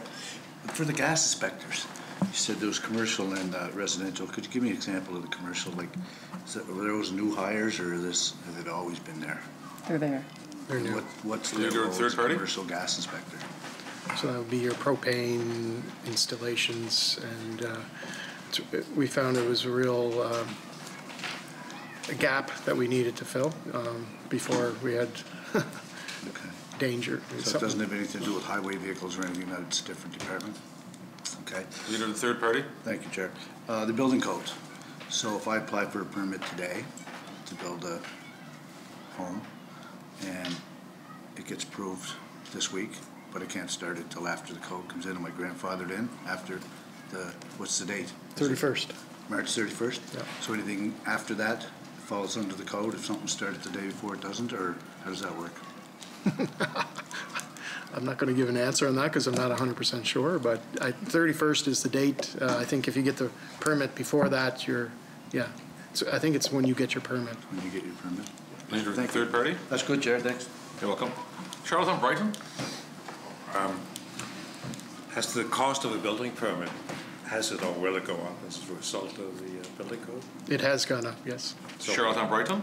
So is it based on a percentage of the cost of the building? Square footage. Square footage. Charlotte Brighton. Thank you, Chair. So the income from that presumably is reflected somewhere else in the budget, not within the section. It's within the revenue piece. You're looking at the expenditure side right here. Revenue's on the revenue side of the budget. So the building revenue is under, oh, it should be here under the revenues. Building permit applications, yes, it's found in this. The revenue is on this account, and it's expected to increase by about $1 million. Charlottetown Brighton. Okay, thank you. So the overall cost isn't necessarily That's right. going to go up. It's going to be carried by the whoever is building the buildings. Yeah. Okay. Charlottetown Brighton. But I just want to comment on community care facilities would be inspected among other things by building inspectors, but also with a whole slew of other inspectors, in my experience. That's just a comment to the question. Okay. Mermaid Stratford. Oh, good, thank you, Chair. Shall section carry? Provincial planning appropriations provided for the administration of land planning, Land Protections Act regulations, and subdivision approvals, development and control. Administration $12,900, equipment $2,500, materials and supplies $3,700, professional services $325,000, salaries $1,003,900, travel and training $29,400, total provincial planning $1,377,400. Mermaid Stratford. Thank you, Chair. Minister, can you tell us how many, and I'm going to say certified professional planners, so ones that actually qualify under the new enacted legislation, how many certified professional planners that are recognized through the Institute does the department have on staff? Our department has 2, I believe. And Mermaid Stratford. Oh, sorry. Mary, do you want to? I would have to bring that back to make sure I meet your qualifications, if that's okay. I would appreciate that, yeah. yes. Mermaid Stratford. Thank you, Chair. Minister, I've gone through some of the Land Matters PEI presentations, and one of them, which was from the PEI Potato Board, they had referenced proposed amendments. And these are not proposed amendments that I have seen. So presumably, we might be talking about the consultation draft that should have gone out to the public in the winter of 2020. Was there a consultation draft that was provided to stakeholders that was not provided to opposition parties or the public? Not that I'm aware of. Mermaid Stratford. So what proposed amendments would the PEI Potato Board be referring to? They talk about not-for-profit, they talk about interlocking companies in that presentation that they did for Land Matters PEI. Do you know what they're talking about then? I don't. I haven't seen their presentations. Mermaid Stratford. Thank you, Chair. So, Minister, was there a consultation draft of the Planning Act or the Lands Protection Act that was completed by planners within the department back in early 2020 that was not put forward and no decisions made on? Not that I'm aware of. Mermaid The Stratford. Planning Act, there is some suggested regulation changes, but nothing, no. Mermaid Stratford. I'm going to touch on one scenario, so like private roads, for instance, and when we have a lot of building permits that are approved, so that lots of developments happening on private roads, and we see those roads being used more and more frequently because more and more people are actually winterizing them and living in them year-round, and they're not actually passable. Have you been contacted by members of the public that are dealing with issues, especially around safety, public safety, where they're concerned that ambulances and fire trucks and that kind of thing cannot access them? Yeah, no, we've constantly get some requests or people that want to turn their private road into a public road, and that's a matter that goes to transportation and innovation, so it's not. Member Stratford? Thank you, Chair. So, and I recognize that private roads are private roads, public roads are public roads, and that, you know, it's a very difficult process, I believe, to go through getting a private road changed to a public road. But as the Minister of Justice and Public Safety, there must be concerns of people being able to get adequate health care, first response, first responders there. I'm Agriculture Minister. Yeah, I wasn't paying attention. I was looking to see the time. At 4 o'clock, we're going to switch over, but just to give you a heads up. Yeah.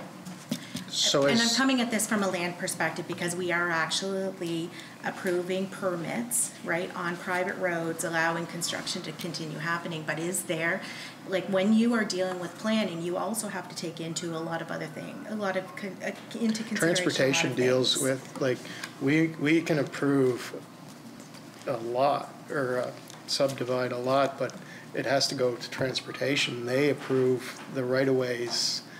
That doesn't come in my department. Member Stratford? So you can get a lot, or you can't get a lot unless you have a right-of-way, and that comes from TI. Okay. I know we're going to be switching here in a second, so I guess the other question that I would have along this would be, my understanding is that there was proposed amendments around the on private property, like duplexes, or private roadways, like duplexes and that kind of thing, in order to put in like in-law suites or granny suites or that kind of thing. Are you familiar with any of those proposed amendments that came from your land division? Member Stratford? So if there are proposals for legislation, how does that get to the floor of the House if it's not going through the Minister of Agriculture and Land? If your department is putting forward, my understanding is that there was. Well, my director hasn't brought it to my deputy and I yet, so I guess when she does, we will. Okay. Member Stratford? Do you want to switch? Pardon me? I'm okay for okay. you to switch. So.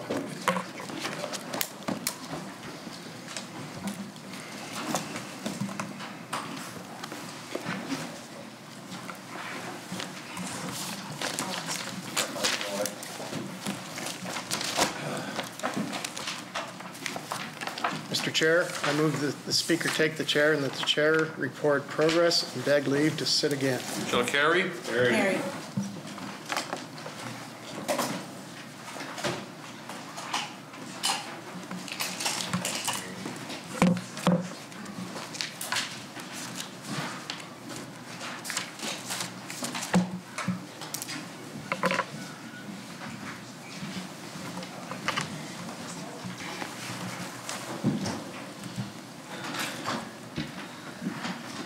Speaker, as Chair of the Committee of the whole House, having under consideration the grant of supply to Her Majesty, I beg leave to report that the committee has made some progress and begs leave to sit again. I move the report of the committee be adopted. Shall carry.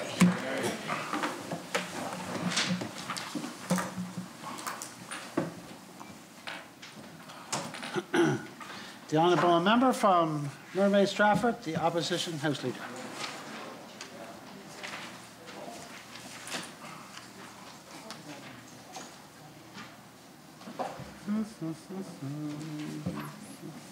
Mr. Speaker, I ask that Bill 100 be now read. Shall it carry? Order number 20, Election Age Act, Bill number 100, ordered for second reading. The honourable member from Mermaid Stratford, the opposition House Leader. Mr. Speaker, I ask that the House resolve itself into no. Oh, Mr. Speaker, I ask that the bill be read now a second time. Shall it carry? Election Age Act, Bill number 100, read a second time. The honourable member from Mermaid Stratford, the opposition House Leader. Mr. Speaker, I ask that the this House now resolve itself into the Committee of the whole House to take into consideration the said bill. Shall it carry? Who?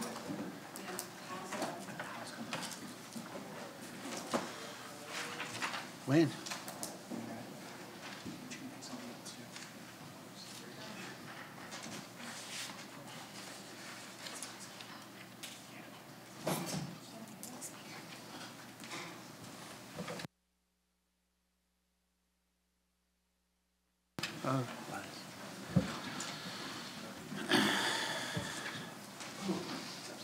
The honourable member from Tignish, Pomeroy, Deputy Speaker, to chair the committee of the whole House, please.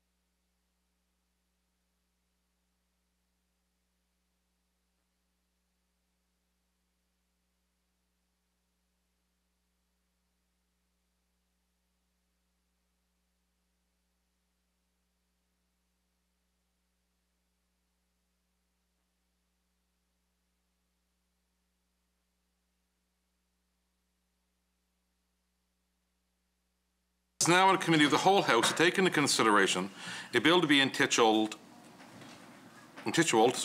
Election Age Act. A request has been made to bring a stranger onto the floor. Shall it be requested? Shall it be? Yeah. Granted? Yeah.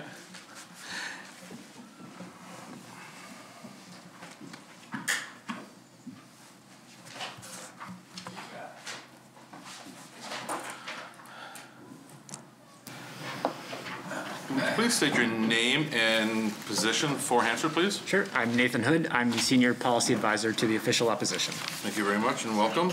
Promoter, would you like to begin with this general statement on the bill's intent? Sure. So I'm happy to be here to debate the Election Age Act today. Mr. Chair, since the last time this bill was brought to the floor, we've engaged in further consultation, including with the Office of the Child and Youth Advocate and their Child and Youth Advisory Committee, the Federation of PEI Municipalities, Commission Scolaire Langue Française, the Public Schools Branch, Young Voters of PEI, student councils from across the province, PEI Coalition for Women in Government, Olnue, Native Council of PEI, various individual youth, and all members of the House on 3 different occasions. We felt the consultation process was constructive and useful.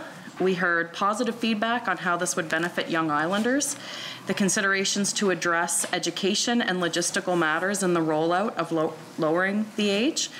Our consultation on this bill has solidified my belief that in matters respecting children and youth, the Legislative Assembly and government have an obligation to consider and ensure that the best interests of the child are reflected. In fact, in Article 3 of the Convention on the Rights of the Child, it quotes, I'll quote, in all actions concerning children, whether undertaken by public or private social welfare institutions, courts of law, administrative authorities, or legislative bodies, the best interests of the child shall be a primary consideration, end quote. UNICEF Canada, in a submission to Parliament on lowering the voting age to 16, wrote, and I quote again, "As young people don't currently have the vote in Canada, they have little to no ability to influence decisions being made by elected politicians that affect them today and into the future.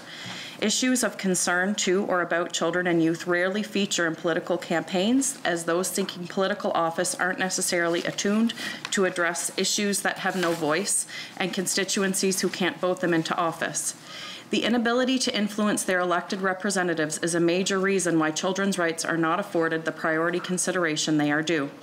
Political representatives are obligated to respect, protect, and fulfill children's rights, regardless of whether or not young people have the power to vote them into office.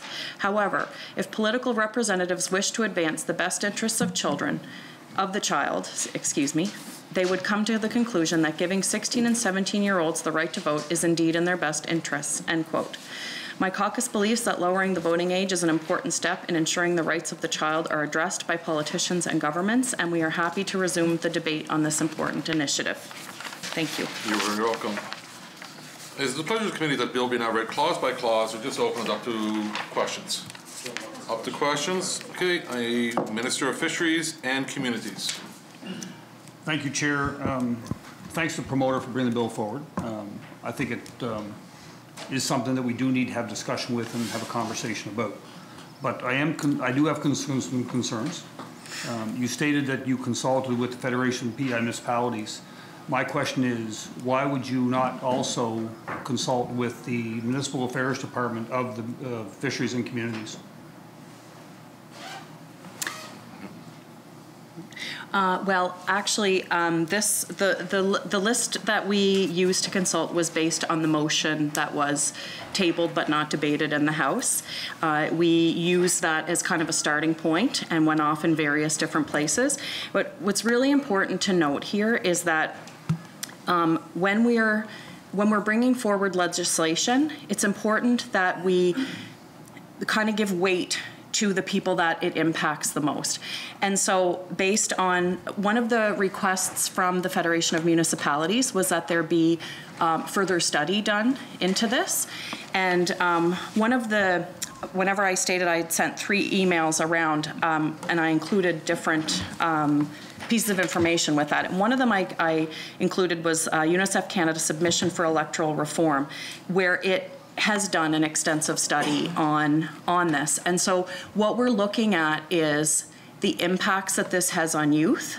After doing consultations with the Chief Electoral Officer and all of those things, we're looking at roughly 3,000 to 5,000 new voters here. And they're spread out all across the island. And so based on the consultation that, that was done, that's kind of where we are today. If there's anything that you wanted to add in. I think, just quickly, I think we had sent an email to all MLAs as well, including ministers, about. Yeah, so one of the emails that I sent was I shared all of the consultation materials that I was using and encouraged MLAs, if there was anyone that was missed on the list or if they had any concerns, to bring them forward. I did hear concerns from 2 MLAs, but this was not one of the concerns that we heard. Minister of Fisheries and Communities. Well, thanks, Chair. Honourable Member, referring back to the letter dated the 24th of February 2021 from the Federation of Municipalities, can you explain to me how you engaged the Federation? We engaged the Federation the same way that we engaged everyone else.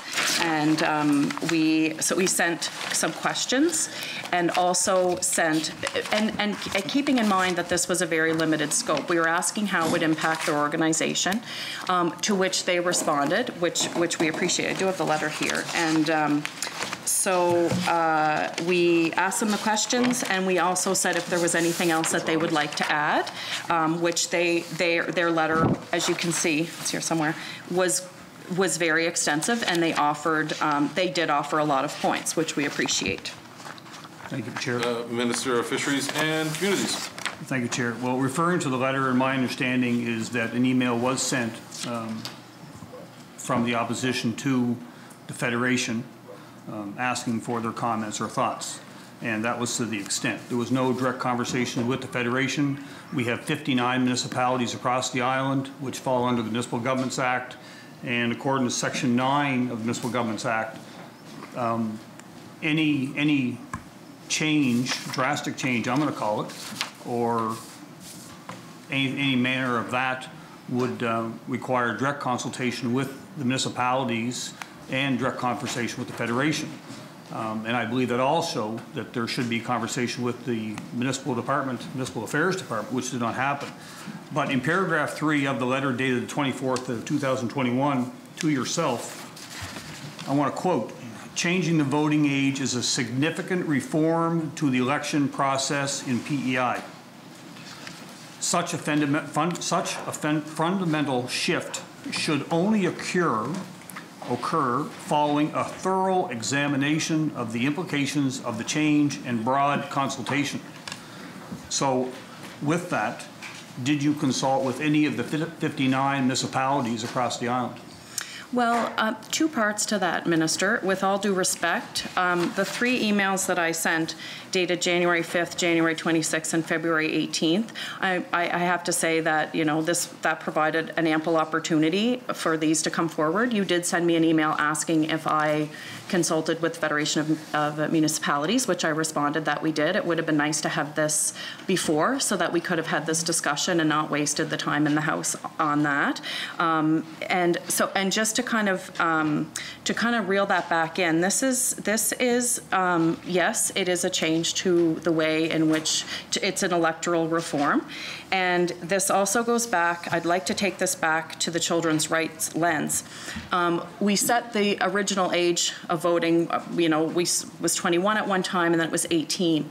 And so the United Nations on the Conventions of the Rights of the Child, which I would like to also draw our attention to the fact that they are the only experts on the rights of the child. They say that as our understanding, as time goes on and data changes and research changes, you know, limits on ages are put in place to reduce harms. And so as our knowledge changes, so then should the ages. So, you know, looking at something like vaping or smoking, you know, that's in a whole different realm because there are harms associated with it.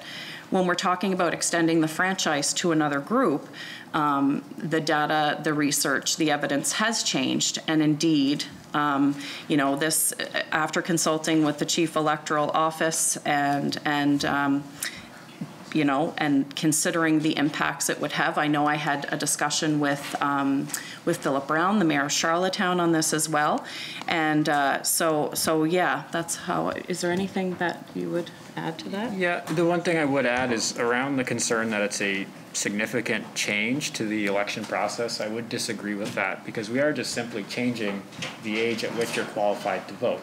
There's nothing fundamental about the election process, the nomination process, the course of the election. None of that is changing. We're just simply amending who is eligible to vote in an election. Minister of Fisheries and Communities. Thanks, Chair.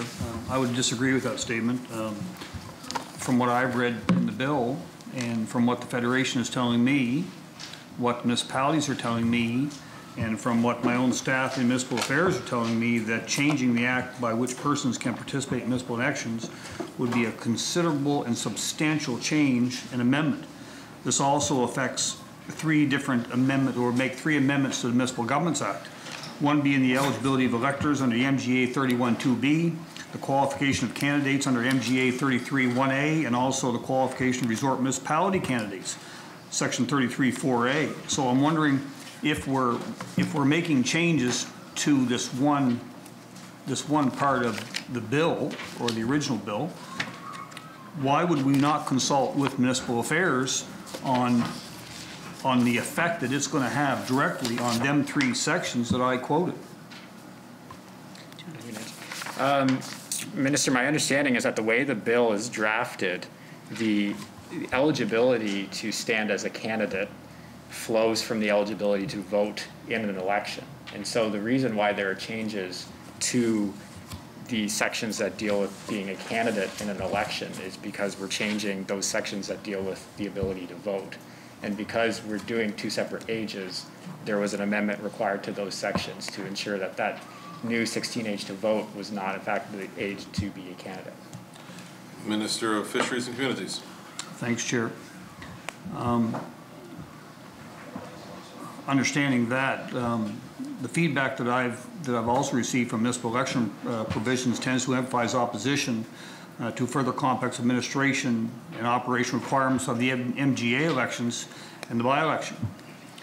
And by changing the voting age in municipal elections, this may be perceived as an increase in its complexity. So the question being is this something you have considered?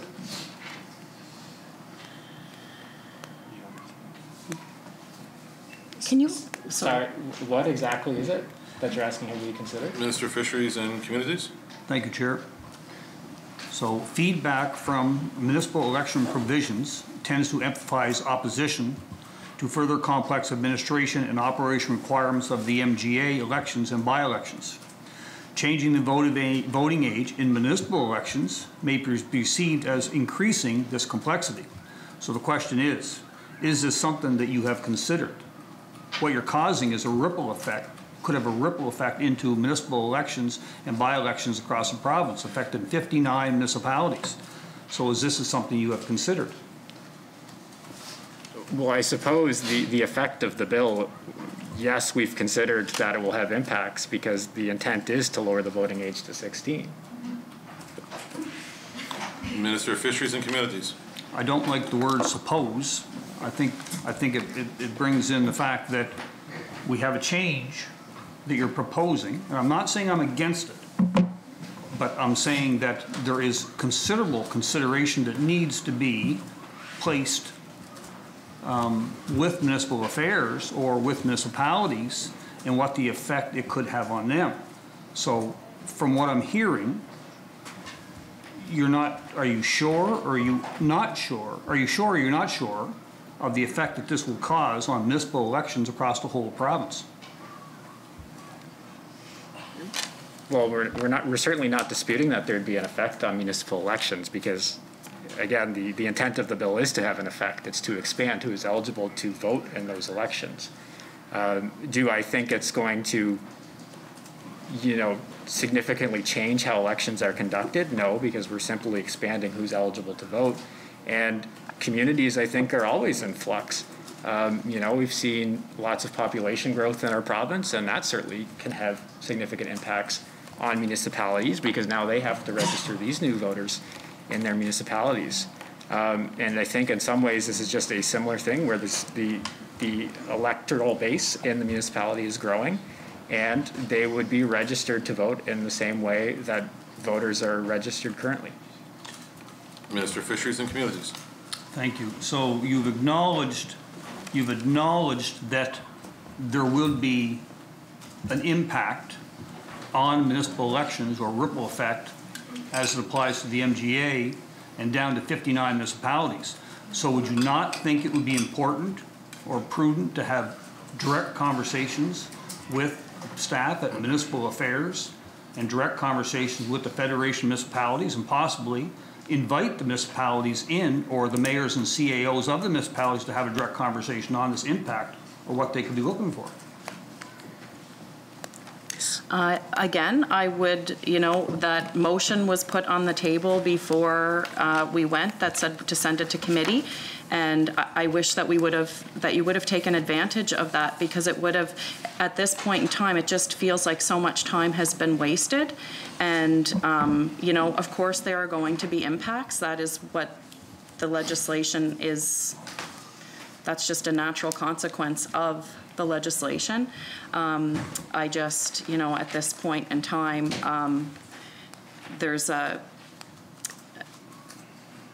it is of our understanding that, this is something that's been looked at, specifically not that specific of an issue, but it's something that has been looked at about how it does affect voting. And at this stage, there's nothing really that suggests to us that it's going to have a negative impact on municipalities. Minister of Fisheries and Communities. Thanks, Chair. One other question that's been raised by one other concern that's been brought before me is, of course, we're talking about changes and the effect it would have on municipalities and Municipal Governments Act. But I'm also very curious, with my previous occupation, have we taken into consideration what effect this would have on the Youth Criminal Justice Act? And I would have to ask, the Minister of Justice, was his department involved, or do we have any conversations with that? Because, there would be an effect there possibly too. Well, I'm glad you bring that up, because that is a question that a lot of people raise.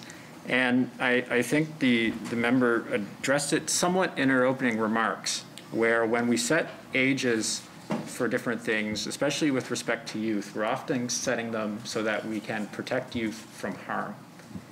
And so when we set an age at 18, it's because we don't want young people to face, the same consequences as an adult would face, because we know from research that younger people have better odds for rehabilitation, that a criminal record can have profound impacts on the course of their life. And it's desirable to make sure that we avoid those circumstances and derail young people's lives. With respect to lowering the voting age, we don't have that same concern of harm. And in fact, we're actually trying to expand their rights so that they're able to more fully participate in their communities and their democracies, to ensure that their voice is heard. And so, in fact, it's actually to benefit young people. But that, I really think the important thing is to look at it through the context of that harm and why we would set an age at any particular place. Minister of Fisheries and Communities. Thanks, Chair. I guess I'm not voting for this bill, and on the sole purpose of this, and I would caution the House.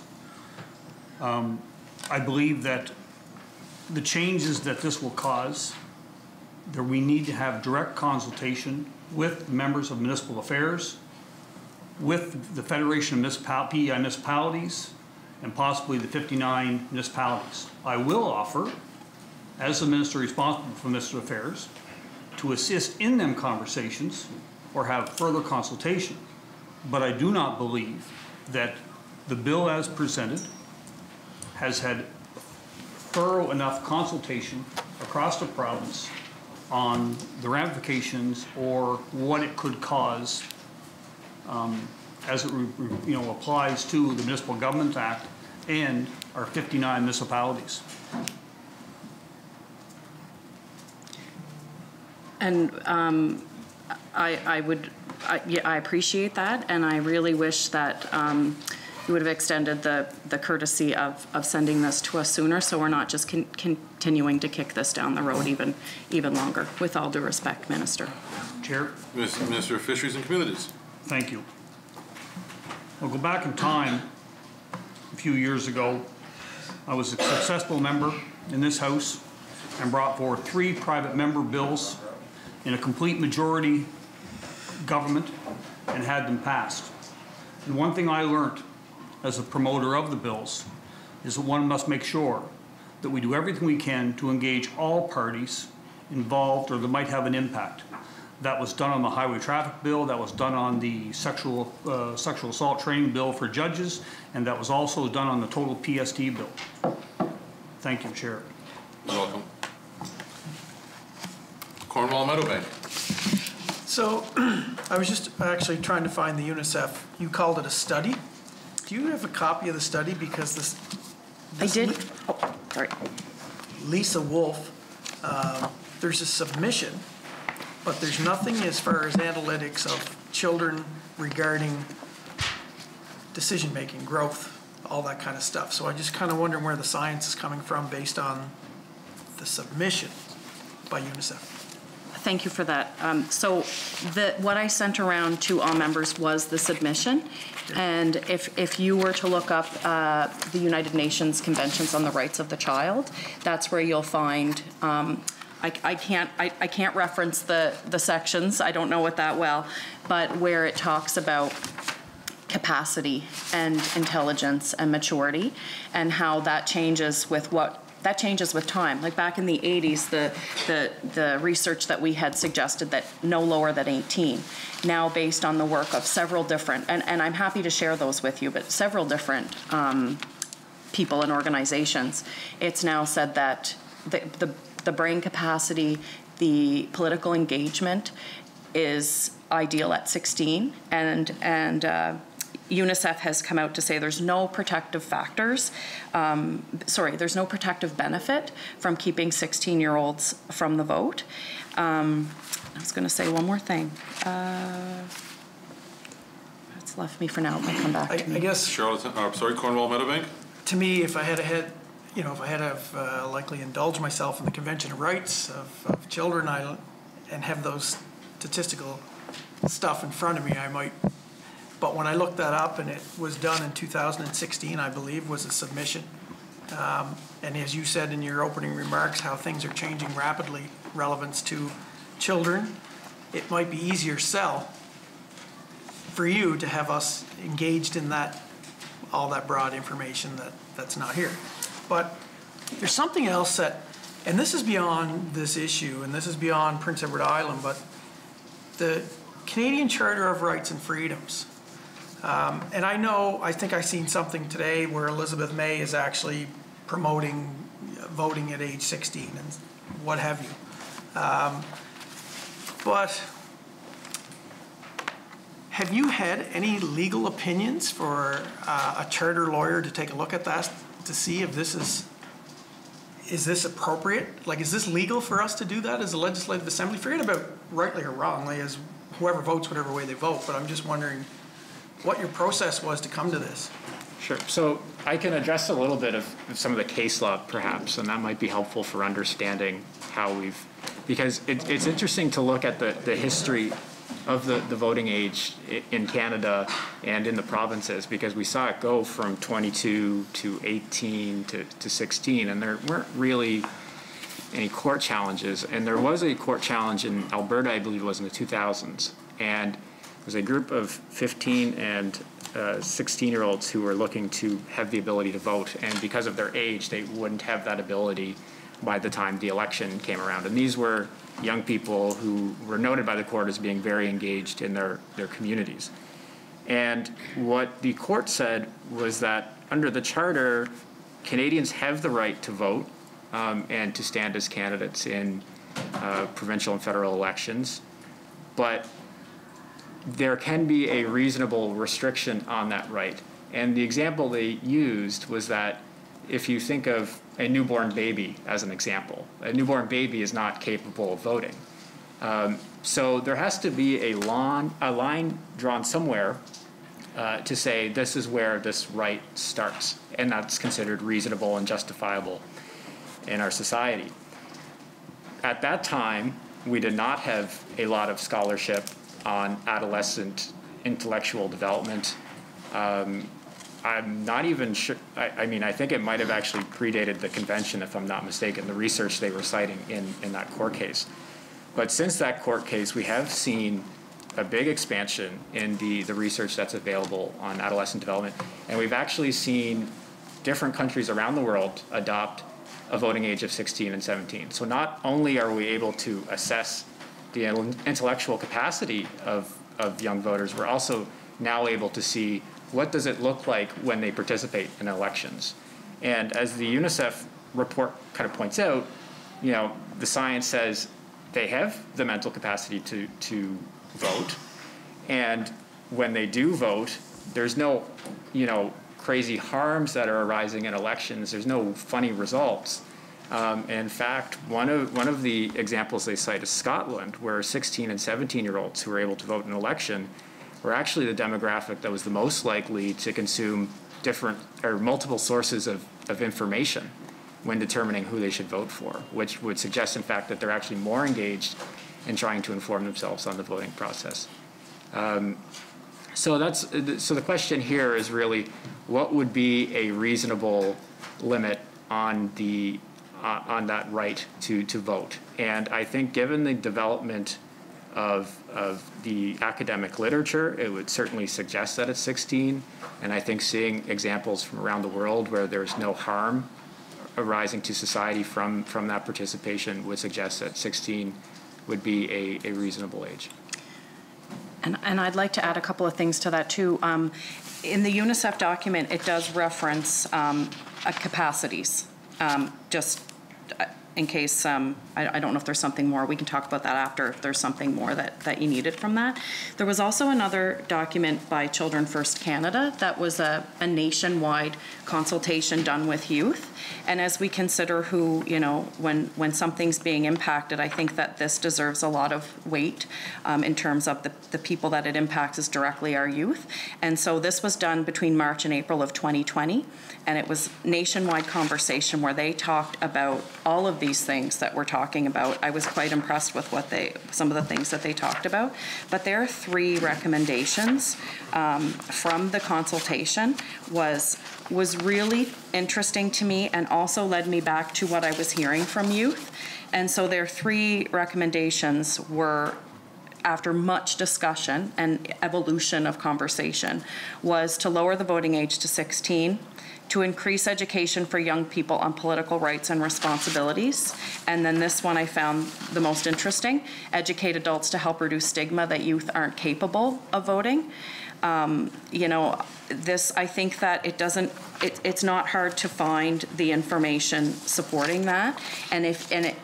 I encourage anyone, if in this document, there's tons of references in the back that you could look to find that supporting evidence. And you know, as we consider an organization like UNICEF, you know, I certainly wouldn't argue with them in terms of their knowledge and their work.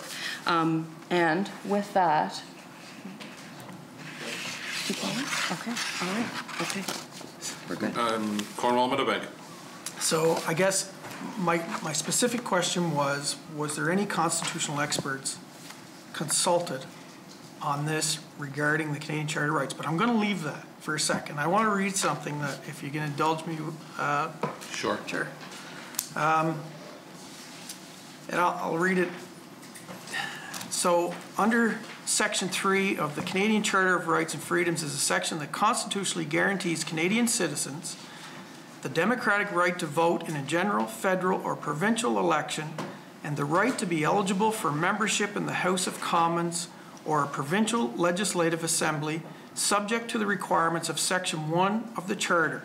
Federal judges, prisoners, and those mental institutions have gained the franchise as a result of this provision, whereas the restriction on minors voting was found to be permissible due to Section 1.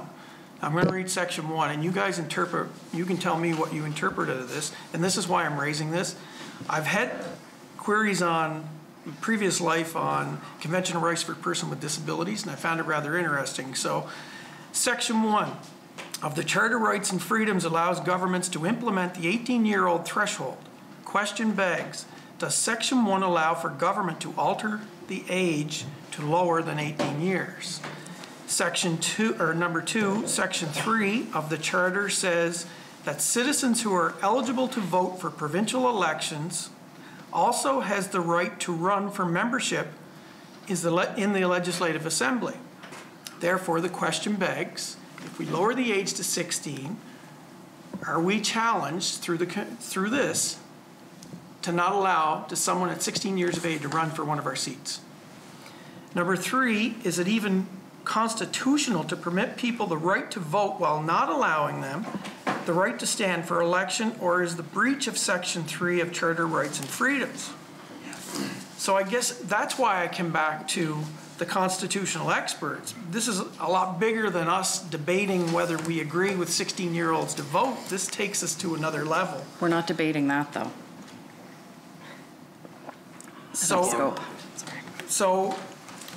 if I could indulge a little further, I guess for my reading this and understanding the Charter of Rights and Freedoms, how can we be certain that this legislation is in fact constitutional, first of all, if we have not provided with any professional opinions, legal or constitutional experts, what have you, besides reading reports from organizations? Like, I don't want to be the legislative of the country that passes something and someone in Ottawa says, what's going on? Why did they do that? Until we have our I's dotted and T's crossed. I'm not saying I'm against this. I'm just saying, let's get it, if we're going to do it, let's get it right. And I think there's something there for that. I mean, this is not clear to me. and obviously not to anybody else to some extent. So that's why I asked, where's our expert opinion on constitutional rights? And if we make this change, because I've heard you say before that you would not want to see a 16-year-old vote or run for a legislative assembly position. So if we're doing this and we're saying, yes, they can run, or they should be allowed, or it's their constitutional right to run, then your opinion either changed, or we should stop this maybe and get a real opinion. Well, would you like to? Well, maybe I could start and then you could. I'm going to go here again with all due respect. I sent an email January 5th, I sent an email January 26th, and I sent an email February 18th asking for any concerns. And I really, really was disappointed to not hear anything back, because my biggest concern would be that these were not addressed, and I was perfectly willing to make them apart, make them public, and talk about it on the floor, but that we wouldn't waste more time doing this. With all due respect, this is important, and I get it, but there was lots of time. In terms of one of the things that came out of the consultation was just that, about, you know, should they, if they're able to vote at 16, should they be able to run at 16? And it was unanimous that they all agreed that lowering, and while I recognize this being in the Canadian Charter, they all agreed that they didn't want that right because it would interfere with school and that their job was school. And I'm going to let you take over from there, because there might be some. I think one of the challenges would be that a legal opinion is a legal opinion, and until there would be a reference case or a law passed that was challenged in court, you wouldn't have the courts defining whether something is constitutional or not. I think if this bill were to pass and there was a constitutional challenge to it, I think realistically the question would be whether that age is justified, the discrepancy between 16 and 18, the age for voting and the age for running as a candidate, is justified. And I imagine if they found that it wasn't justified, you would not see the age for voting go back up to 18, you would see the age to run as a candidate go down, if they felt that that was, you know, if that restriction at 18 was not reasonable under the Charter. But that's a valid point, and I appreciate you bringing up the point. But yes, the reason we focused on the voting age was because I know that's where a lot of the discussion is happening, and a lot of the literature and the experience globally is really focused on the ability to vote. And we haven't seen a whole lot around the ability to stand as a candidate. And that's not to say that they can't stand as a candidate. It's just to say that there is one area where the research is much stronger than the other area. And so we've chosen to focus on the area where that research is much stronger. And furthering on from that, that's kind of whenever we look at the United Nations Conventions on the Rights of the Child, it's very clear that that decisions need to be made based on research. And so there is lots of research about the voting age, but there's not a lot of research on running. And so I can see where that would get a bit confusing in the Charter, but there just wouldn't be the research to back up that change at this point. Cornwall Meadowbank. Just one further comment, but I hear you, but I really feel that we should, if you're going to do this or dive deep into it, that we should get an opinion from a charter lawyer. And as far as all the time, I mean, we've seen things challenged. We've seen the Liberal government was challenged on carbon for the first time ever, and it went to Supreme Court of Canada, and it went on, and they won, and it was the first time ever. So there was no experience there.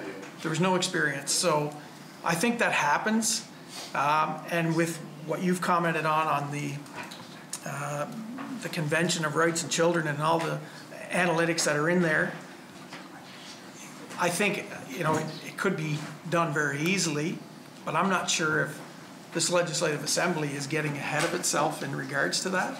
So I guess until I see or hear that, I'm a little reserved to go forward with it. That's just me. Thank you, Chair, and thank you, you guys. Welcome. Leader of the third party. Thank you very much. And thank you very much, Honourable Member, for bringing this forward. And I just have some questions relating to my colleague here. Like, you know, is it possible that we could be passing something that, you know, is contrary to Section 3 of the Charter?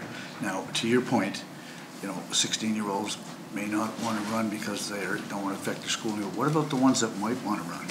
And if they challenge it here on PEI, what's going to happen when it comes to the Charter?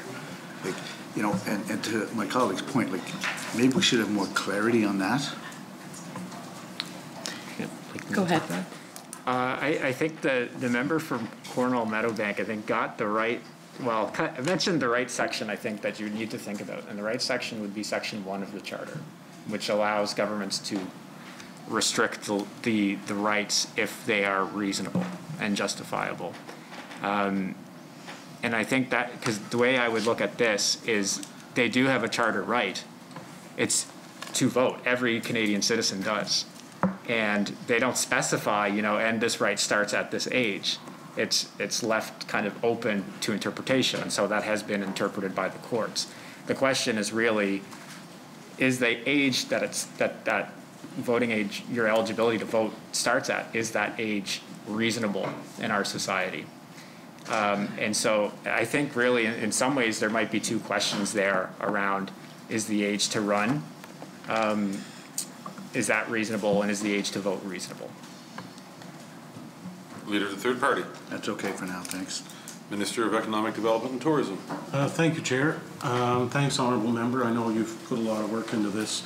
So a couple points on my, so personally, I certainly supported in principle of it. I do feel that a 16-year-old is mature enough to vote. So anytime I hear that they're not mature enough, I don't agree with that, because we could say that with the adults themselves as well. Some adults are probably not mature enough to vote. But in saying that, after this was on the floor last time, I went out, actually I followed suit with what the Honourable Member from Tignish had done with a post to get people's opinion on it. So I knew what my opinion was, and I expressed that.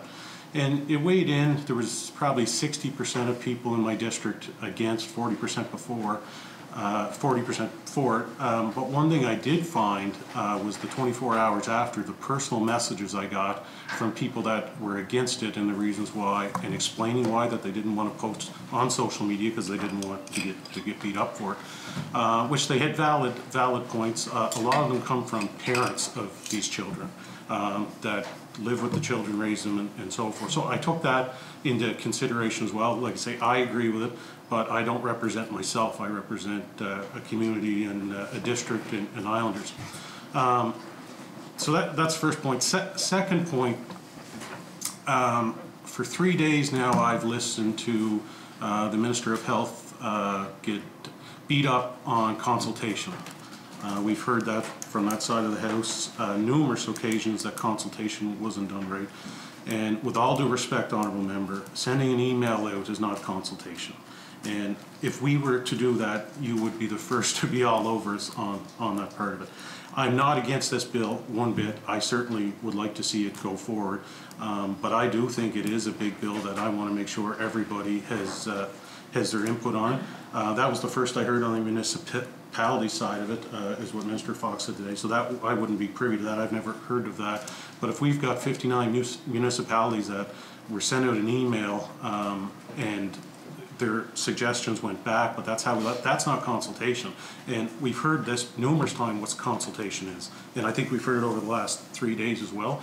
I know in opposition what it's like, and I know the bills we've put, you feel when you're there that we're doing everything we can to shut a bill down, and that's certainly not the case. I want to see this bill go through. I really do, because I do feel 16-year-olds are mature enough to vote, but I do think it needs to be done the right way.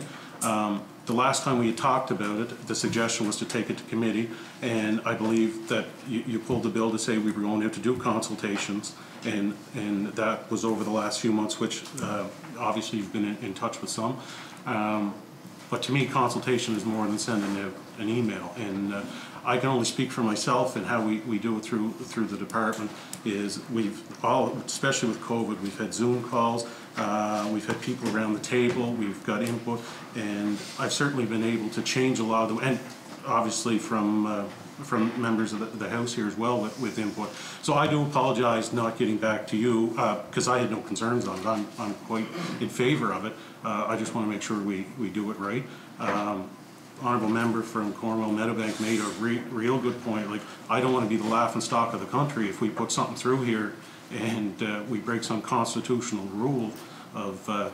So I don't want you to feel that in any way we're trying to shut this down. I just, somehow we need to make sure we get all this out and get it done right. And once that is there, I'll certainly make my decision based on that. Thank you. Yeah, thank you, Chair. One of the things that I found a little bit concerning in all of this is a couple of Facebook posts that I saw where people were saying, you know, setting it up that they were against it, and the question was, should they be allowed to vote? And so I'm not sure what the scope of your consultation was, or what the question was that you asked, so I'm not accusing of anything. But what's really important here is that we've already established that that's not the question that we're asking, but rather how does it impact you? So I'm not sure what that looked like.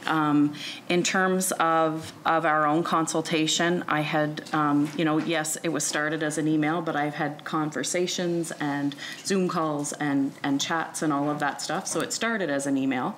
That was our first reach out point, but it evolved into much more than that. And if you're referring to the emails that I sent to MLAs, I feel like that's a little bit different because I just wanted to make sure that this wasn't seen as partisan, that we were all involved in this, and that was my intent with those emails.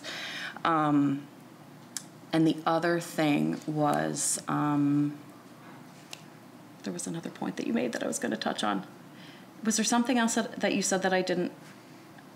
Anyway, it might come back to me and I'll come back. Sure. Yeah. Minister of Economic Growth, Tourism and Culture. Thank you, Chair. So, like I said, certainly when I looked at this, I'm in favor of it in principle, right? I certainly feel that a 16-year-old is capable. I know when I was 16, I certainly was, and the decisions that are made at that age impact them for the rest of their lives. So, I guess on the consultation, though, and I don't want to keep laboring this, right, but Ed, of all the, could you just run through who you consulted and how it worked and what their feedback was? Like, if Minister didn't ask about the municipalities, when you said you met with it, would have sounded that they were in favor of this, but by the sound of the email you had just read, Minister, they're not. And that's concerning, because if we got 59 municipalities that don't think they're being consulted, it's exactly doing the same thing as what Minister Hudson has been on the House standing for the last 3 days. We've got organizations that don't feel they've been consulted. And this is where I've got a bit of concern, right? Because I don't want that to come back and say, well, we weren't consulted, wasn't done right, and so forth. But I don't want you to think I'm against this, because I'm absolutely not. I'm in favor for it. I just want to make sure we get it right. So if you don't mind, just going through and explain the meetings and what took place, and what was the feedback from these organizations and their thoughts. Sure, and in my opening remarks, certainly not all of the feedback that we got was positive, but it was all useful. So when I said useful, maybe I should have specified a little bit more. So it was funny because the first evening that we brought this forward, I went back up to the office afterwards and checked my email, and I had a letter. One of the things the Premier had kind of said in passing was, you know, it would be nice to have a letter from the PEI Coalition for Women in Government. And when I went back up to my office, that's indeed what I had from her and from the coalition. And the coalition is very supportive of that. Okay, I don't know. Are you just kind of? Maybe just a simple, so read all that you consulted that are in favor, and then the ones that aren't and why they're not.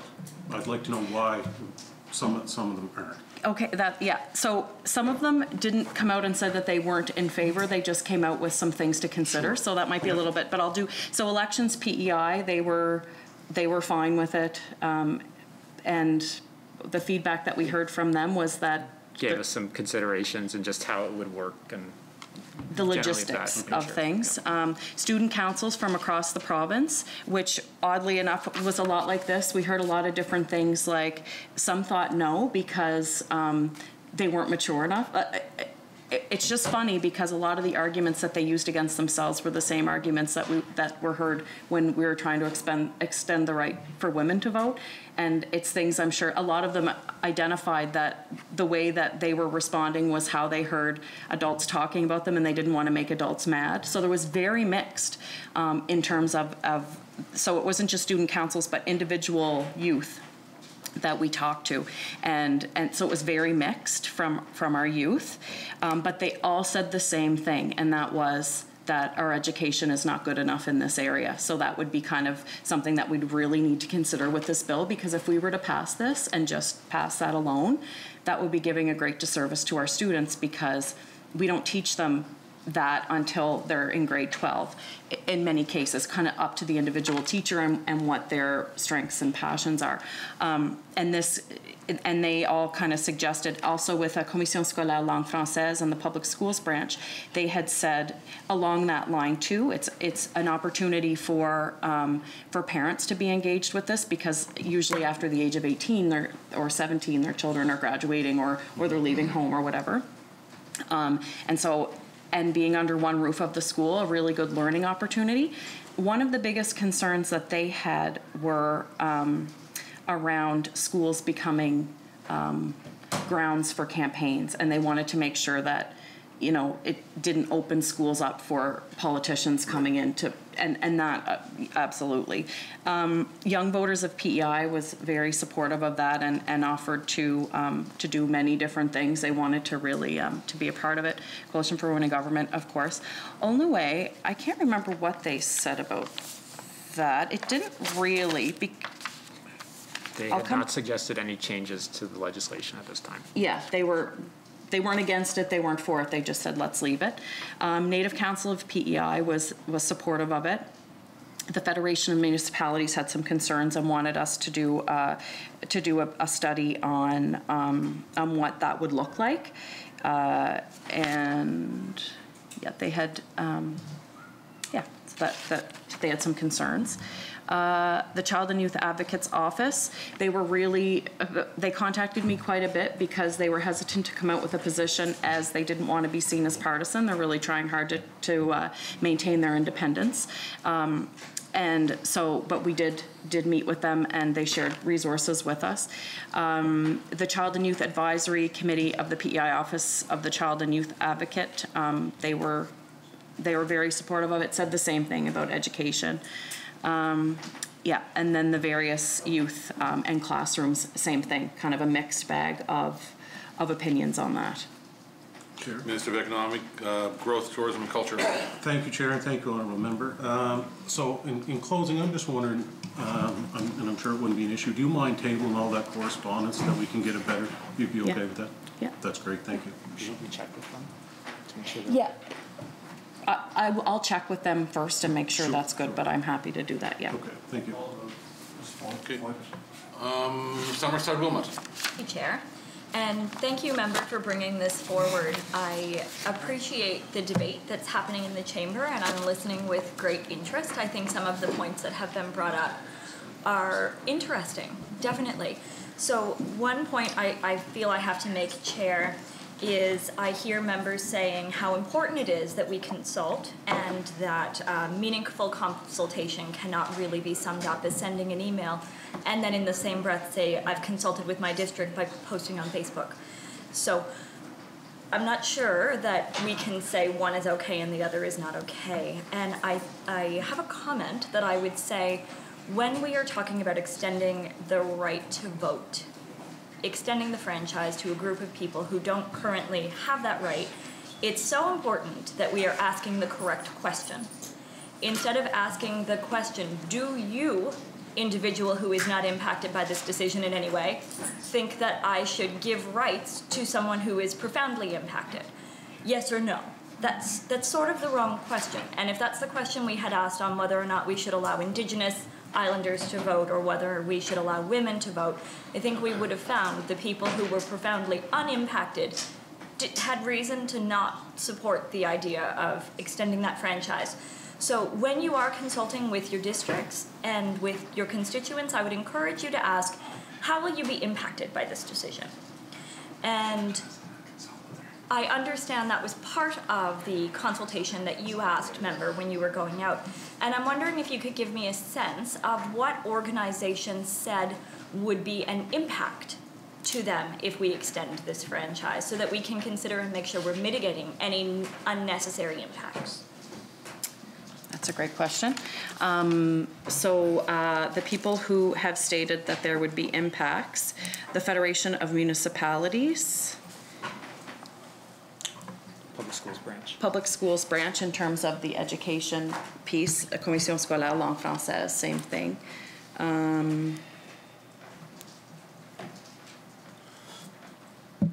think that was it. I think that's it. If there's anything, it's just not in my brain right now. There are also some concerns, groups like, and I shouldn't call them concerns, but groups like Young Voters or the Native Council said, you know, if the voting age is lowered, then obviously the people we'll be delivering services to will lower as well. And so the Native Council, for example, said, oh, we'll want to do more outreach with young Indigenous Islanders to ensure they're aware of their rights to vote and ensure that they're able to vote. And Young Voters similarly would engage in that education earlier for young people. So those were also some logistical concerns, but not really concerns. I think that would actually be really great to see them working with more Islanders. Somerset Gilman. Thank you, Chair. So that's really interesting, and I think the education component is a really good point, because it's not like when our young people turn 18, they suddenly develop this education on the topic. So this sounds like a gap that we are missing anyway. If we are concerned that our 16-year-olds are not informed enough on civics education, then we're failing our 18-year-olds when they vote, and we're failing our 20-year-olds when they vote, because there actually isn't another opportunity to engage them. I don't know if the Minister of Education... The hour has been called. 2 minutes early? I have 4:58 my phone. Minister of Education does not want to.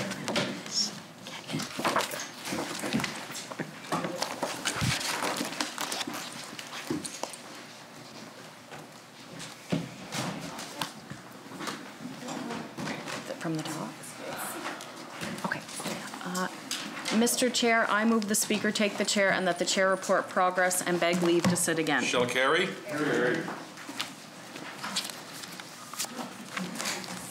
Yep.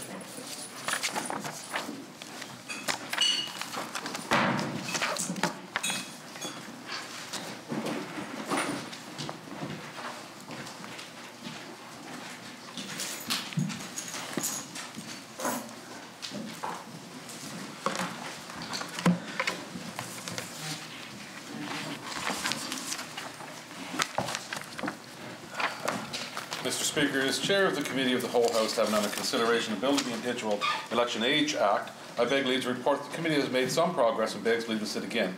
I move that the report of the committee be adopted. Shall carry.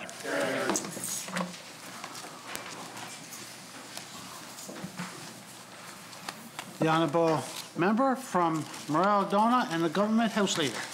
Thank you, Mr. Speaker. Mr. Speaker, I move, seconded by the member from Charlottetown-Winslow, that this House adjourn until Friday, March 26th at 10 o'clock in the a.m. Shall carry.